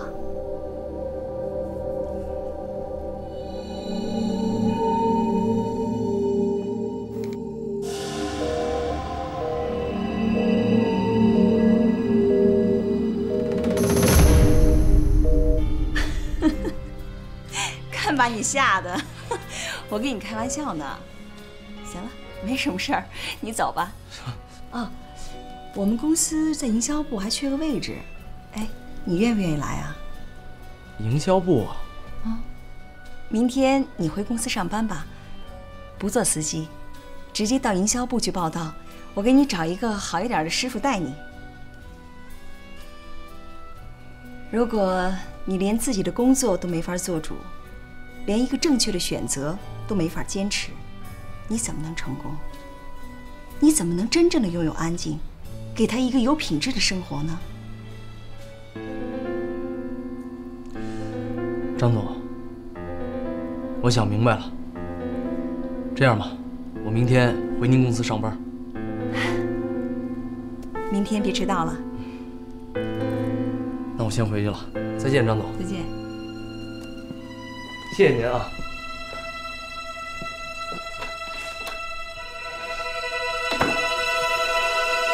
手机打通了，为什么没人接？里面的声音是怎么回事？你昨天晚上到底在哪儿？阿静，你别跟审犯人似的。你要审问我，我还要审问你呢。我问你，你工作上的事儿是不是已经确定了？哪有那么容易啊？只不过是有一些实习的意向。我问你，是不是背后有什么人帮你啊？没有啊，不过是有个朋友说了几句好话而已。哼，你看让我说着了吧？朋友？什么朋友？男朋友？你开什么玩笑呢？我男朋友是谁？这不正在我眼前呢。哼，只怕不是唯一的吧？你什么意思啊？阿静，这话都说到这个份上了，你还不跟我说实话呢？啊？你还跟我演是吧？我告诉你，我什么都知道。人家现在那个局长老爹正在千方百计的帮你落实工作呢，都把你当成未来的儿媳妇了。你不是问我昨天晚上我在哪儿吗？本来我不想说，但是你逼我，那我就告诉你，昨天晚上我就在酒楼加夜班，而且我服务的对象就是你那个所谓的男性朋友，局长公子啊。宋阳，你肯定是误会了，他都跟你说了些什么？你说呢？我告诉你，我从小到大，我从来没有当众我就被这些人这么羞辱过，你知道吗？你先别生气，你先消消气行吗？虽然我不知道他跟你说了些什么，可我跟他之间真的只是普通的同学关系。你也是知道的，现在大学生啊，就业这么难，毕业就失业，我又没什么特长，怎么跟别人竞争啊？所以他主动说帮我，我也就没拒绝。可我跟他之间真的是没有什么关系的。哼，我知道，你目前呢是没有答应他什么，但是吃人家的嘴软，拿人家的手短，你只要开始答应张明阳的帮助，你就无法抵挡他的步步紧逼。哎呀，不会的，宋阳，你放心，我一定会坚守对你的承诺的。你也先别这么肯定，你不是已经背着我去求他帮你落实这个实习单位了吗？这说明什么呀？这说明你的心已经开始动摇了。人的欲望是无限的，接下来呢，你还会去求他，你求他给你落户，给你升职，等等等等一系列的问题。你欠他的越多，到头来你会发现，你只有把自己给奉献出来，否则你都无法偿还。哪有你说的那么可怕呀？都是你想太多了。我只不过是想找一个好的单位接受我，我想在这个城市立住脚，我不想大学一毕业就失业，我也再也不想像一个寄生虫一样再吸你和安宁的血了。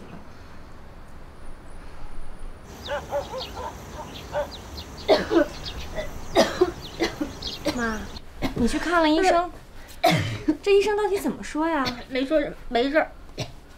妈，要不然我带你去省城大医院看看吧。哎呀，不用，没关系的，不要浪费这钱，吃几副中药就好了。你不用担心啊。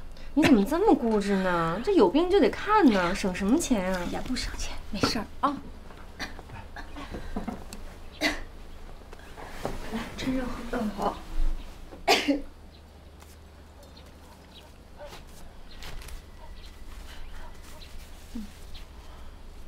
对了，妈，你那天看到的那个孩子到底是不是乐乐呀？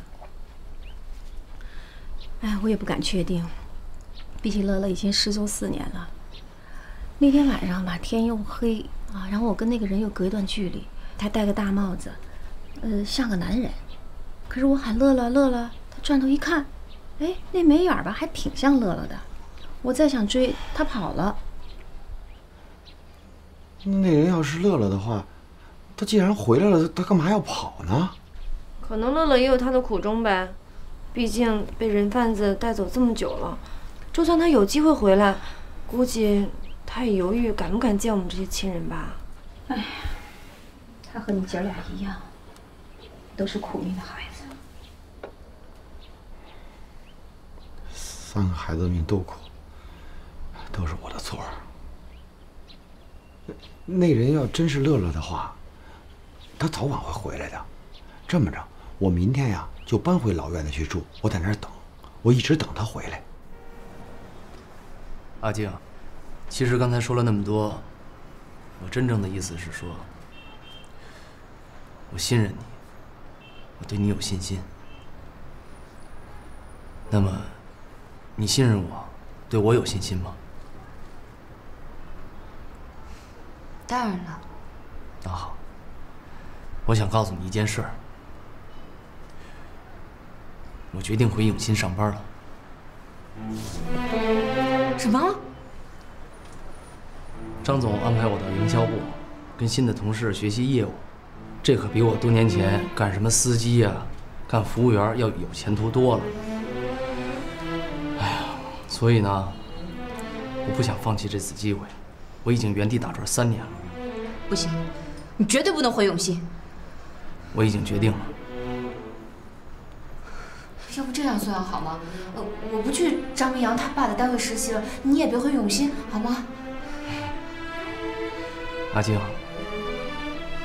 你看我们的感情是多么脆弱，多么不堪一击啊！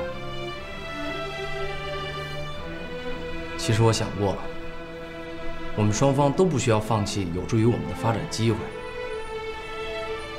毕竟我们太弱小了，我们现在需要外界的帮助，我们才能尽快的强大起来。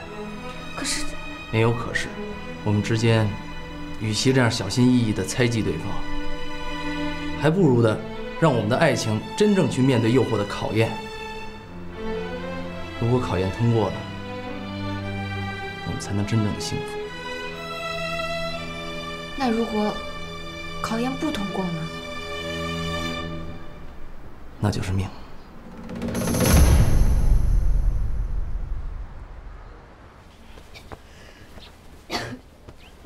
那我自己来。哎呀，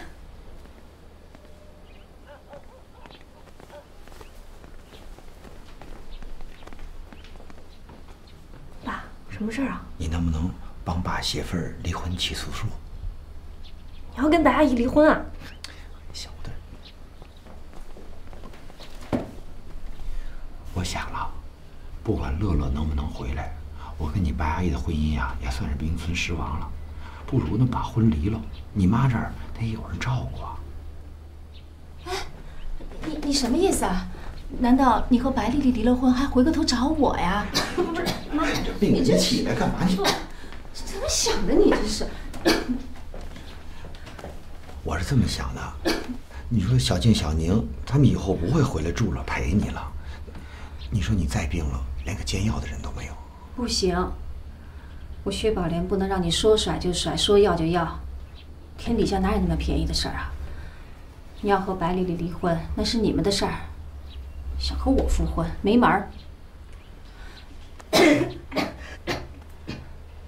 小宁，说少年夫妻老来伴儿。你说你姐和你以后都在外边成家立业了，这我跟你妈在一起，这岁数了，也就是互相搭把着做个伴儿。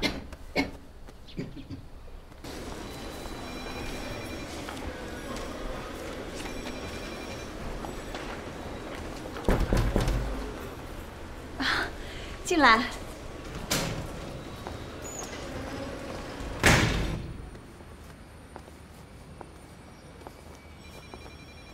不错嘛。今天呢，第一天来您这儿上班，我也跟您报个到，同时呢，我也跟您表个态。虽然房地产营销对我来说是一窍不通，但是我会努力学习的。您相信我，我一定向您交出一份完美的答卷。我想我看人的眼光是没错的，你很有悟性，又很聪明，肯定学什么都很快。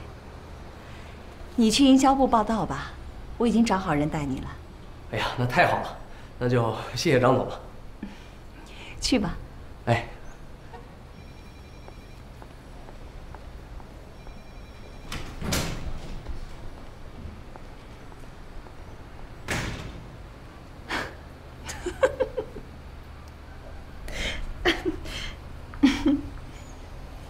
安静，下课了。这样。安静。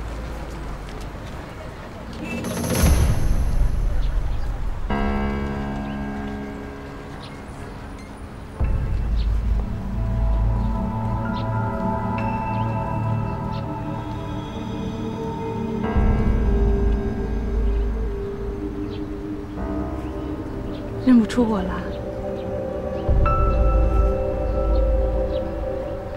哎，也是啊，3年多了，我老了吧？不会啊。哎呀，你长大了，长成大姑娘了，真好。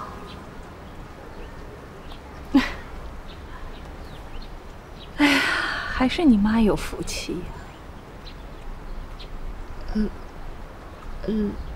乐乐她，你这几年一直都在外面找她吗？找不到，吃不下，睡不着，年复一年，唉，就变成现在这人不人鬼不鬼的样子了。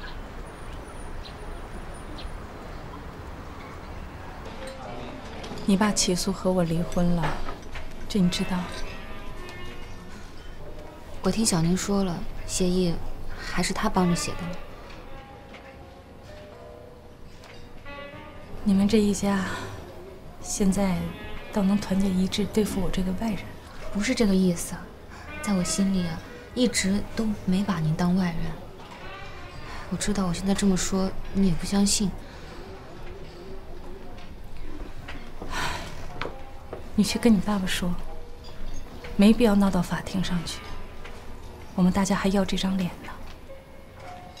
呢。我同意离婚。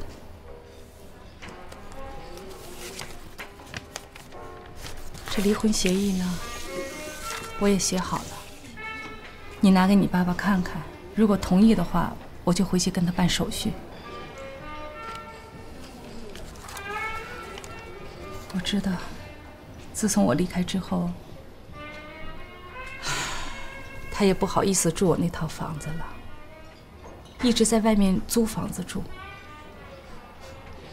你说他也没有什么收入，我把我那套老房子留给你爸了，也算是我们夫妻一场我最后的一点心意吧。可我其他那些财产，他就不要惦记了，否则的话闹到法庭上，他1分钱也得不到。真没想到，你和我爸爸会闹到现在这个情况。早知道这样，当初你又何必拆散我们这个家呢？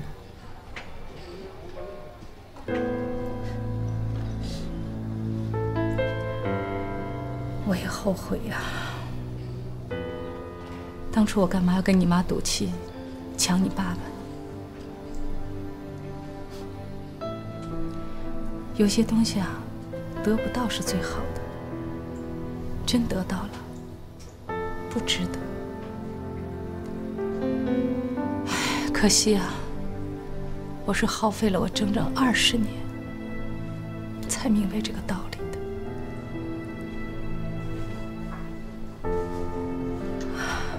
你放心，我会去劝劝我爸，让他和你好合好散。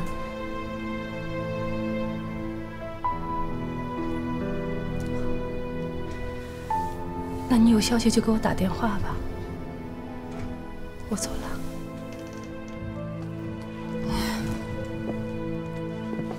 妈。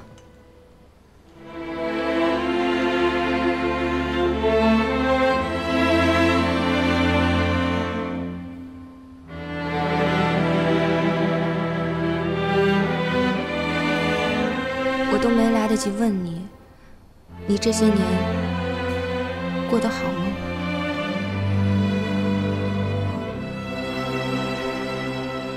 你还关心我？你不恨我？我怎么会恨你呢？从8岁到18岁，这最重要的10年，是您养育了我。所以无论你我是否有血缘关系， 在我心里，你都和我的妈妈一样。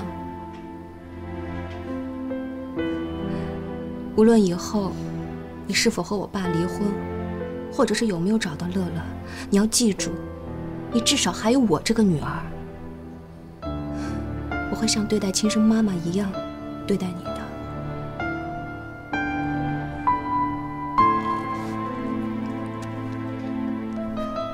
这是我寝室的电话。 如果有什么需要帮助的，你尽管来找我。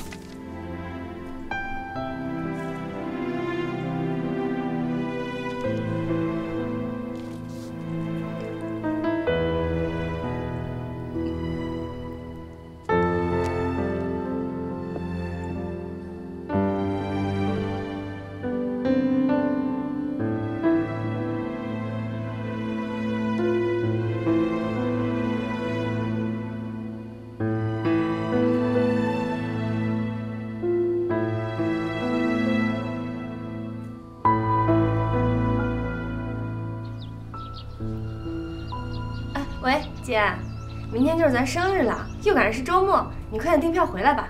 小宁，我有点急事儿，可能回不去了。为什么呀？这不是咱们2个一辈子的约定吗？每年过生日的时候，咱们都要去姐妹树那儿合影的。再说了，现在都有高速公路了，交通那么方便，省城离老家不过100多公里，你为什么就不能回来啊？哎呀，小宁，我真的有很重要的事情。哎，要不这样，等下周回去，咱们再补照一张。 姐，你怎么能这么说呢？这回头补照跟生日当天，这意义能一样吗？哎呀，我真的是有很重要的事情。哎呀，你不知道，我和宋阳最近出了些问题，所以我今天得去赴一个约会。哎，我现在没时间跟你解释了，回头再跟你解释啊。哎，姐。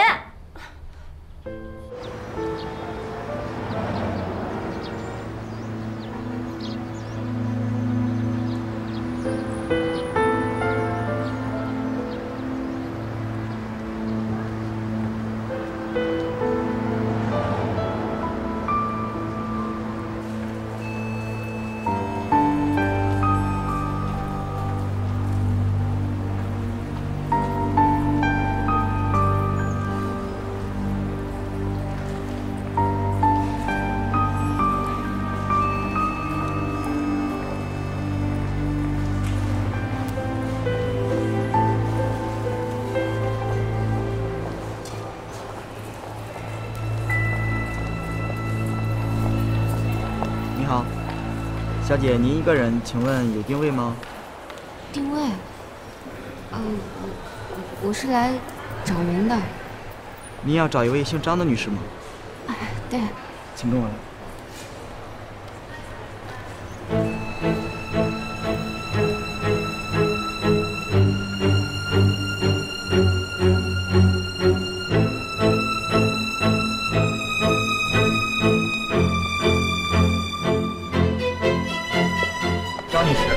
你等客人来了。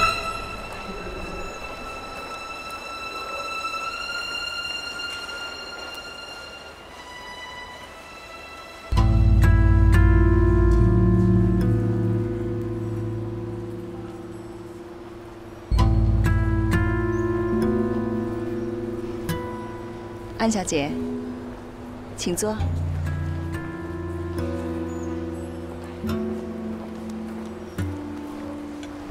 小姐，请问您喝点什么？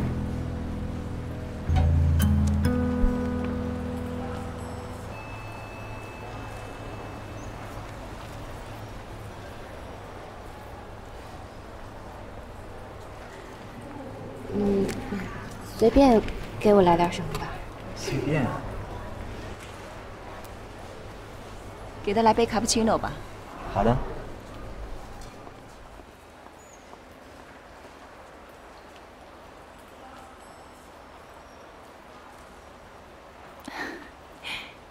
安小姐，叫我安静吧。好，安静。今天我这么冒昧的把你叫来，你不会觉得很奇怪吧？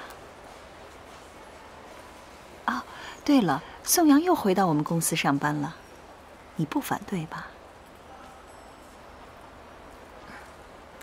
我怎么会反对呢？只不过是一份工作而已。我很支持我男朋友的。太好了。宋阳其实是一个很聪明，学什么都很快的男孩子。当然，这跟带他的人有关。安小姐，我可是经常手把手的教宋阳呢。张总，你到底什么意思？您就直说吧。小姐，您的咖啡。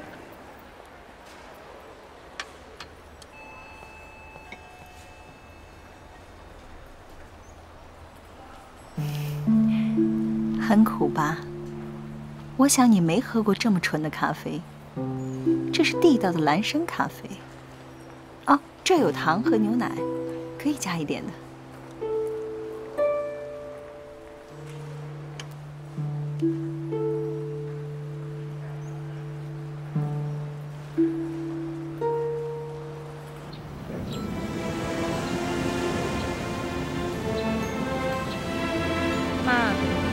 你说一个女孩子长大了，有了爱情以后，是不是其他事情都可以慢慢淡下去啊？是不是渐渐的，其他事情都会变淡啊？就像我姐，有了宋阳以后，连我们姐妹这么多年这么重要的约定都不顾了。哎呀，傻丫头，等有一天你有了自己的爱情，有了自己的心上人，你就会理解你姐姐了啊！才不会呢！就算有那么一天，我也不会为了爱情忽略姐妹情的。等到了那一天你就知道了。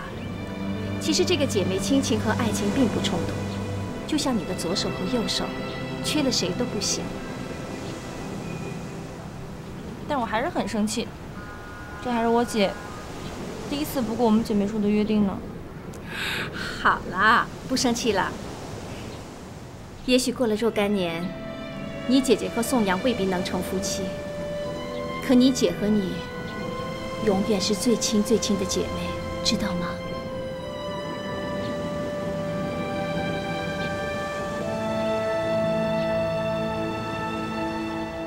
张总，您到底想说什么？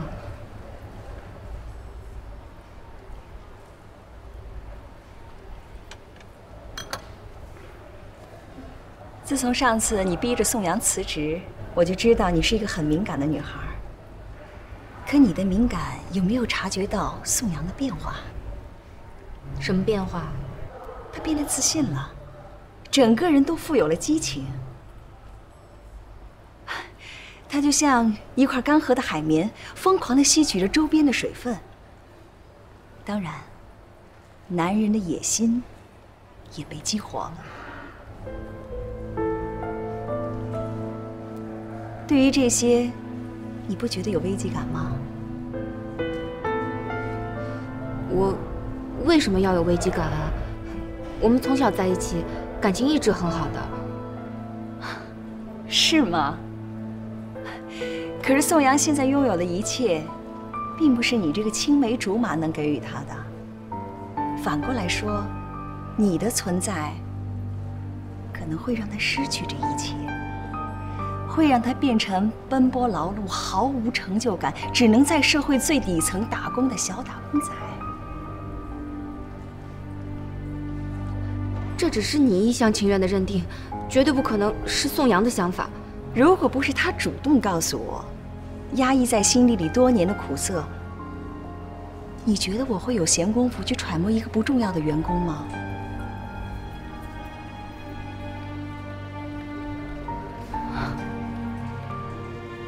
你现在应该知道了，他对我现在是无话不谈，而对你是越来越少的真话了。你的阅历实在是太浅了。其实男人就像狗，你越是不理他，他越追着你像兔子一样。你反过来要追着他，他就会落荒而逃。你的意思是，要我离开宋阳？聪明，你知道，天上不会掉馅饼。我凭什么要对一个小打工仔这么好呢？你无耻！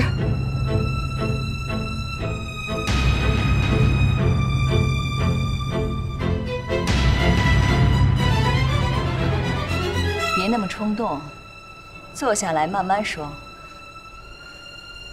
这可是5星级大酒店，不要让人觉得你这么没家教。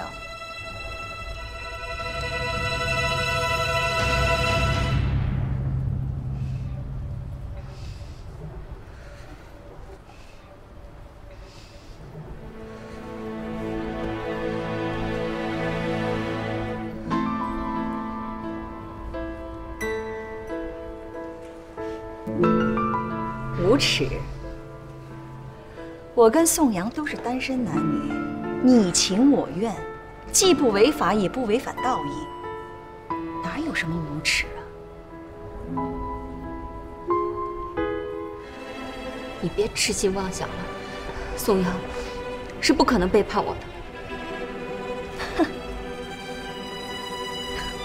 你太幼稚了，这只是你的想法。不过我也能理解，早恋的孩子都是这样的。我都21岁了，已经超过法定结婚年龄了。瞧，还是幼稚了吧？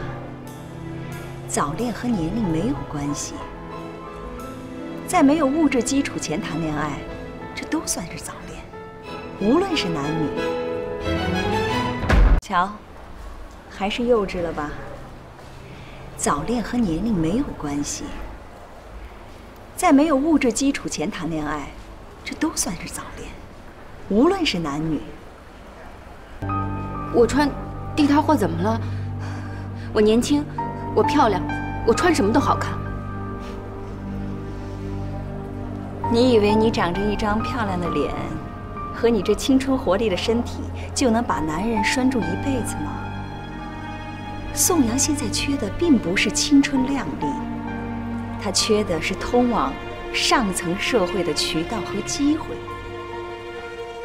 你别用你这些俗气的歪理来影响我，我不吃你这套。俗气？哼！你以为你的清高就会显得你冰清玉洁吗？就算是你冰清玉洁，宋阳也未必需要。更何况，你也不是那么冰清玉洁。如果你真的冰清玉洁，怎么会在婚前就为男人堕胎呢？你怎么知道这些的？是宋阳告诉你的？他怎么会告诉我这些？男人是不会记得这些事情的。你还记得3年前你宫外孕大出血，差点死的事儿吗？在你最危难的时候，给你妹妹2700块钱救了你一命的杨佳，是我的女儿。当然，那个时候她也是个大学生，那个时候也没什么钱，她花的每一分钱都是我给她的。他在外面能做善事，也是源于我的言传身教。要这么说的话，救你一命的人，相当于是我。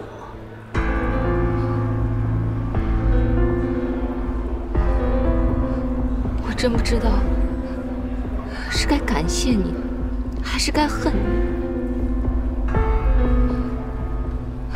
可既然您本性善良，又何必横刀夺爱呢？这怎么能算是横刀夺爱啊？哼，这是物竞天择，自然淘汰。你知道，宋阳的命挺苦的，自小他父母就走了，他一心想出人头地，想让自己的爷爷奶奶过上好的日子。啊，刚才你进来的时候，看到门口有一个卖烤红薯的小伙子了吧？你想想，宋阳是愿意穿着名牌西装和我坐在这5星级的大酒店里，听着优雅的钢琴，喝着英式下午茶呢，还是愿意跟你蹬着一辆除了铃铛不响哪儿都响的破自行车去卖烤红薯呢？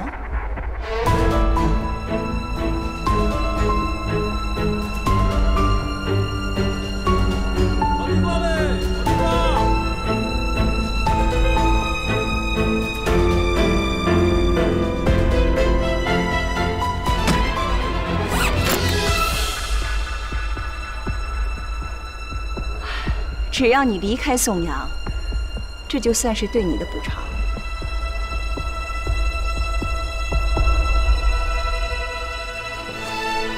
你这什么意思？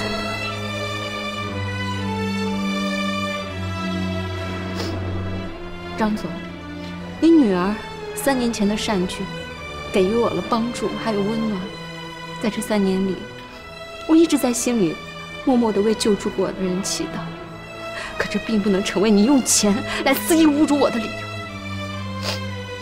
我感谢你女儿，可是我恨你，我看不起你。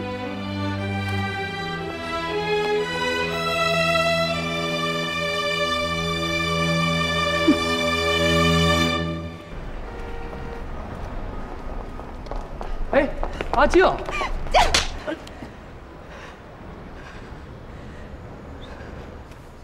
怎么了？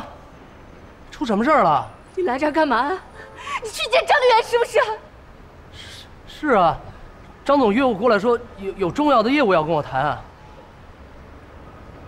重要业务？你说的重要业务，就是他找我谈判，让我把你让给他，是不是？什么？你们俩太无耻了，不要脸！阿静。你别冲着我来行不行啊？这不是莫名其妙吗？我不知道他来约你谈什么呀！你要相信我，这不是我的意思。好，我相信你。那你现在就去告诉他，你可以不在乎他给你的一切，你现在就可以辞职跟我走，走啊，走！你现在就跟他说走啊！哎呀，阿静，你不敢啊？小点声，你先冷静冷静好不好？你听我跟你说呀，我这心里头我没有别人，我爱的只有你一个，我不会背叛你的。不过现在我不能离开永新，因为我刚到了新的工作岗位上，我学习到了很多的东西。我从来还没有发现过我有这么多的潜能，我还没开发。不要再说了，你不要再说了，我就问你一句话，你到底是要他，还是要我？我当然要你了。好，那你就必须离开永新，离开张丽媛。阿静，我是要离开永新，要离开张丽媛，但不是现在。你听我跟你说啊。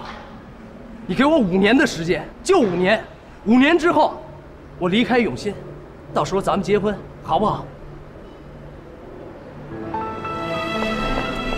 阿静，你放开我，你这个无耻的东西！你为什么就不肯等我5年啊？你冷静点好不好？咱们有话好好说嘛。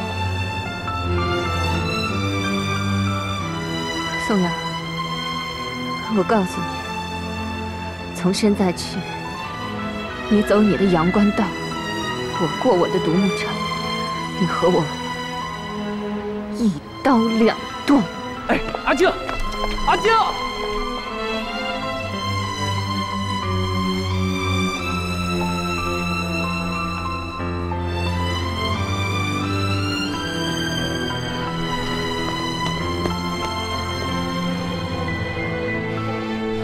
先生，有定位吗？走开！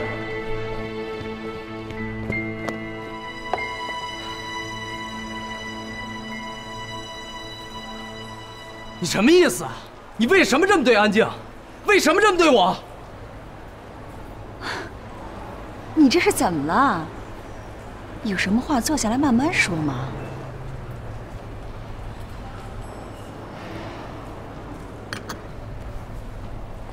我不是对你说过吗？要想进入上流社会，首先要做到自己的言谈举止。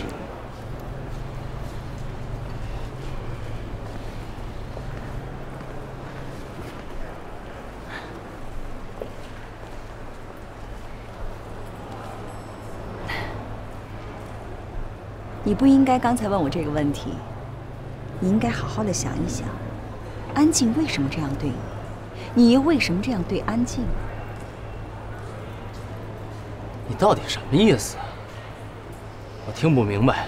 不，你明白。自从安静逼你向我辞职，这种行为证明的不是他多在乎你，而是证明他多虚荣。他和你一样都渴望成功，所以他才背着你去找张明阳，帮他落实工作。他和你一样都已经做出了选择，只不过是你在他的前面，所以他就把分手的责任推向了你。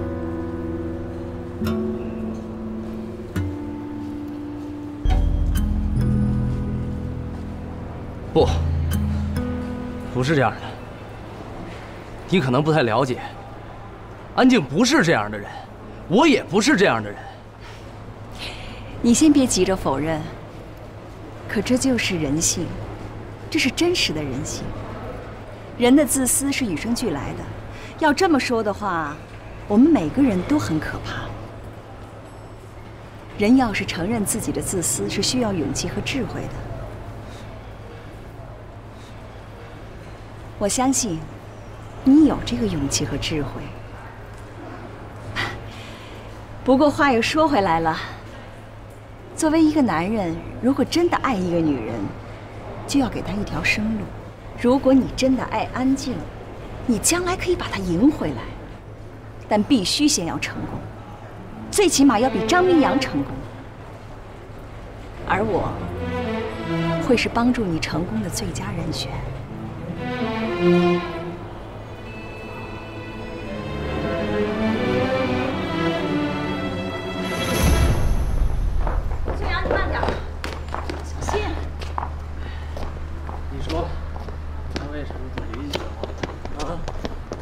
把所有的责任就像你说的，他全部推到我身上。是，上车。张明阳，还有什么？啊？上车。他为什么？慢点。为什么？小心脚。为什么他就不理解我？为什么？安琪。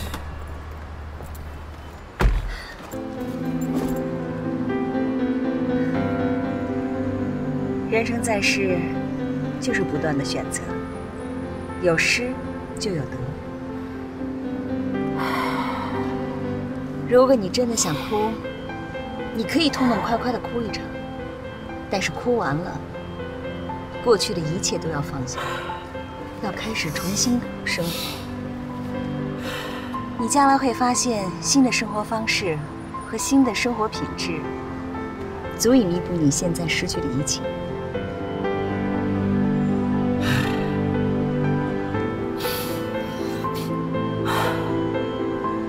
我不想哭，我想笑，我要放声大笑。好，我没想到你的适应能力比我想象中的要强得太多了。哦，对了，安静送给你的手机，我想看看。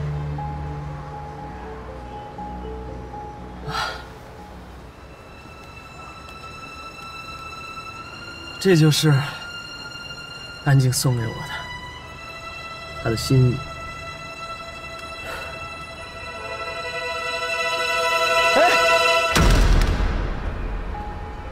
旧的手机跟旧的爱情一样，硬件和软件都跟不上了，那就要换新的。明天我送你一部新手机，新的生活就要有新的开始，包括手机。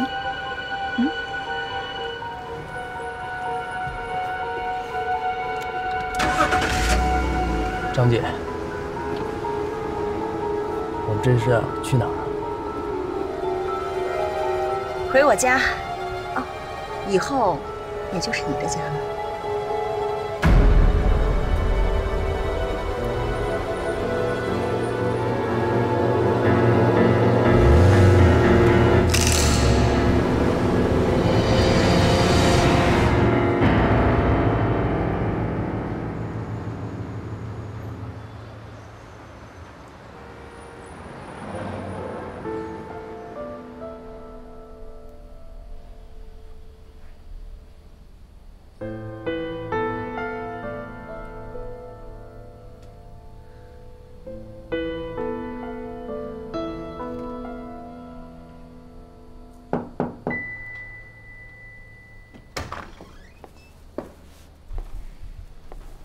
小静，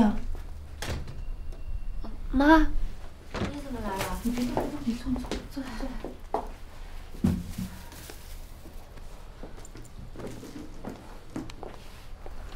你怎么了？我上午给你寝室打电话，你不在，同学说你病了。你怎么生病了？我没事儿。还没事儿呢。你看看这眼睛肿的，哭了。你告诉我，谁欺负你了？静啊，我反复想过了，乐乐恐怕是找不回来了。我跟你爸也离婚了，我这身边没什么像样的亲人。你还能这么不计前嫌，还认我这个妈，我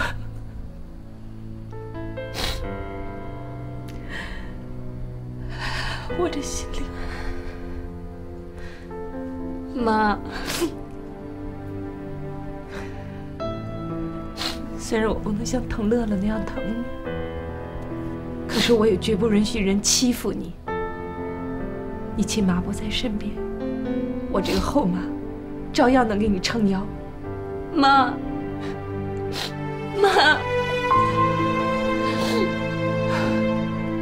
好了，别哭了啊，妈妈在你身边，别哭了啊，你放心，妈妈一定在你身边。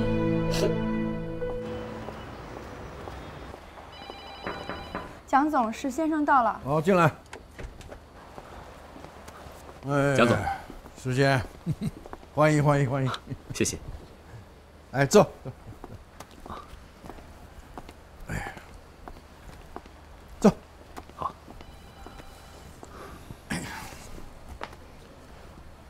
很好啊，啊，这是我见过对盛世写的可以说是最好的工作建议书啊。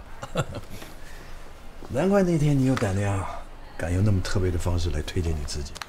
职场如战场嘛，什么事情都要讲策略嘛。让我感到更意外的是，这你对盛世的了解。怎么说呢？应该说是，你就好像一个在盛世待了20多年的老员工一样，你对盛世的发展轨迹，你不仅熟悉，你也熟悉我管理的思路。过奖。你真的是很有心啊！你这个履历啊，那上面写的说你是建筑设计与企业管理的双学位，而且还是优等生。那毕业之前呢，跨国企业华雷公司实习过，毕业后呢就直接留任，从基层员工做起，之后3年的年年被提拔，3年之后你就升任地区经理了。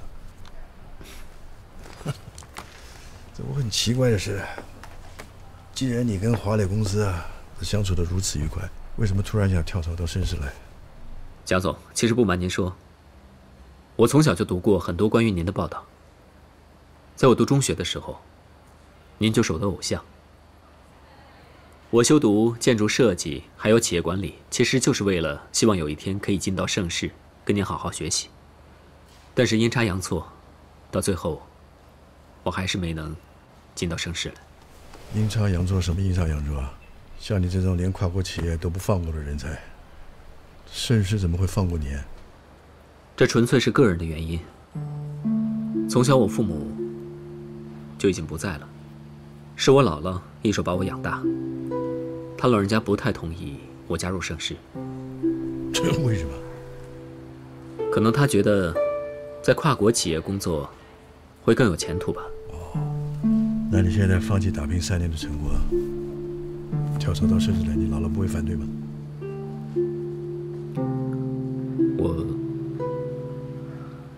我姥姥前阵子刚去世。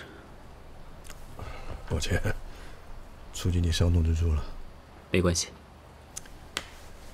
好，那我们就这么定了。好。欢迎加入盛世。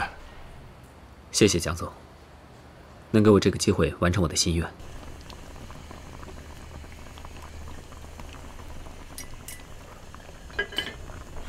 小宁啊，学校打了个电话，说你姐3天没去上课，也没回宿舍，你干脆给宋阳打个电话，问问怎么回事儿啊。好。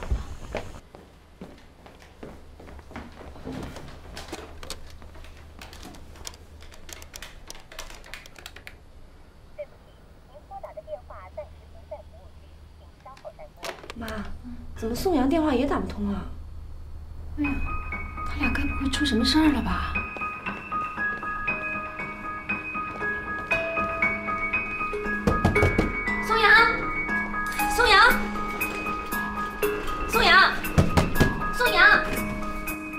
请问你找谁？宋阳。宋阳，你给我出来！宋阳，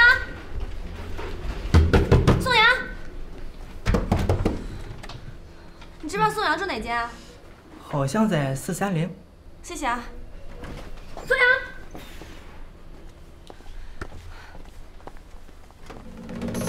宋阳。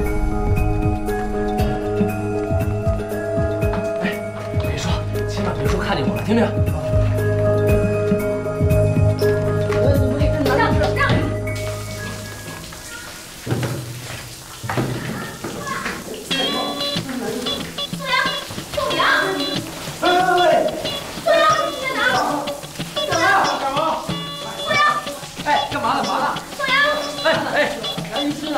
安宁，安宁，宋阳，我告诉你啊，你要再不出来，我可就冲进去了。哎，不是，安宁，你听我跟你说啊，我这现在我可都脱光了。我数1、2、3啊，你不出来，我可冲进去了啊！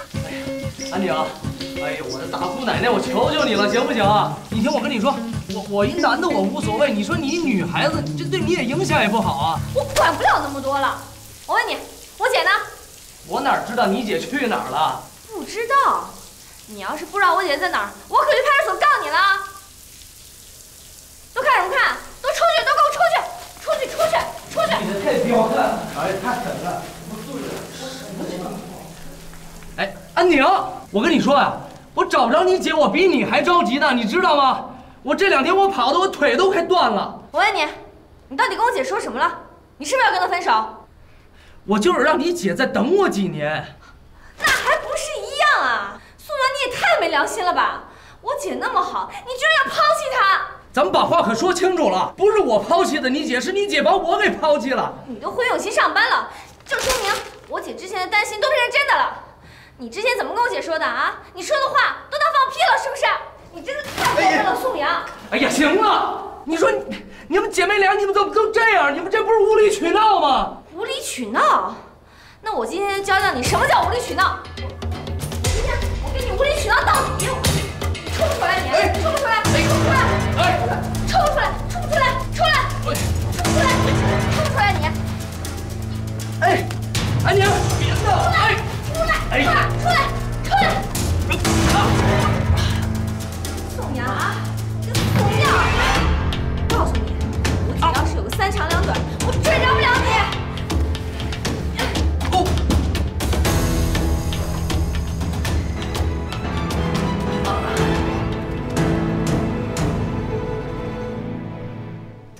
你伤成这样啊？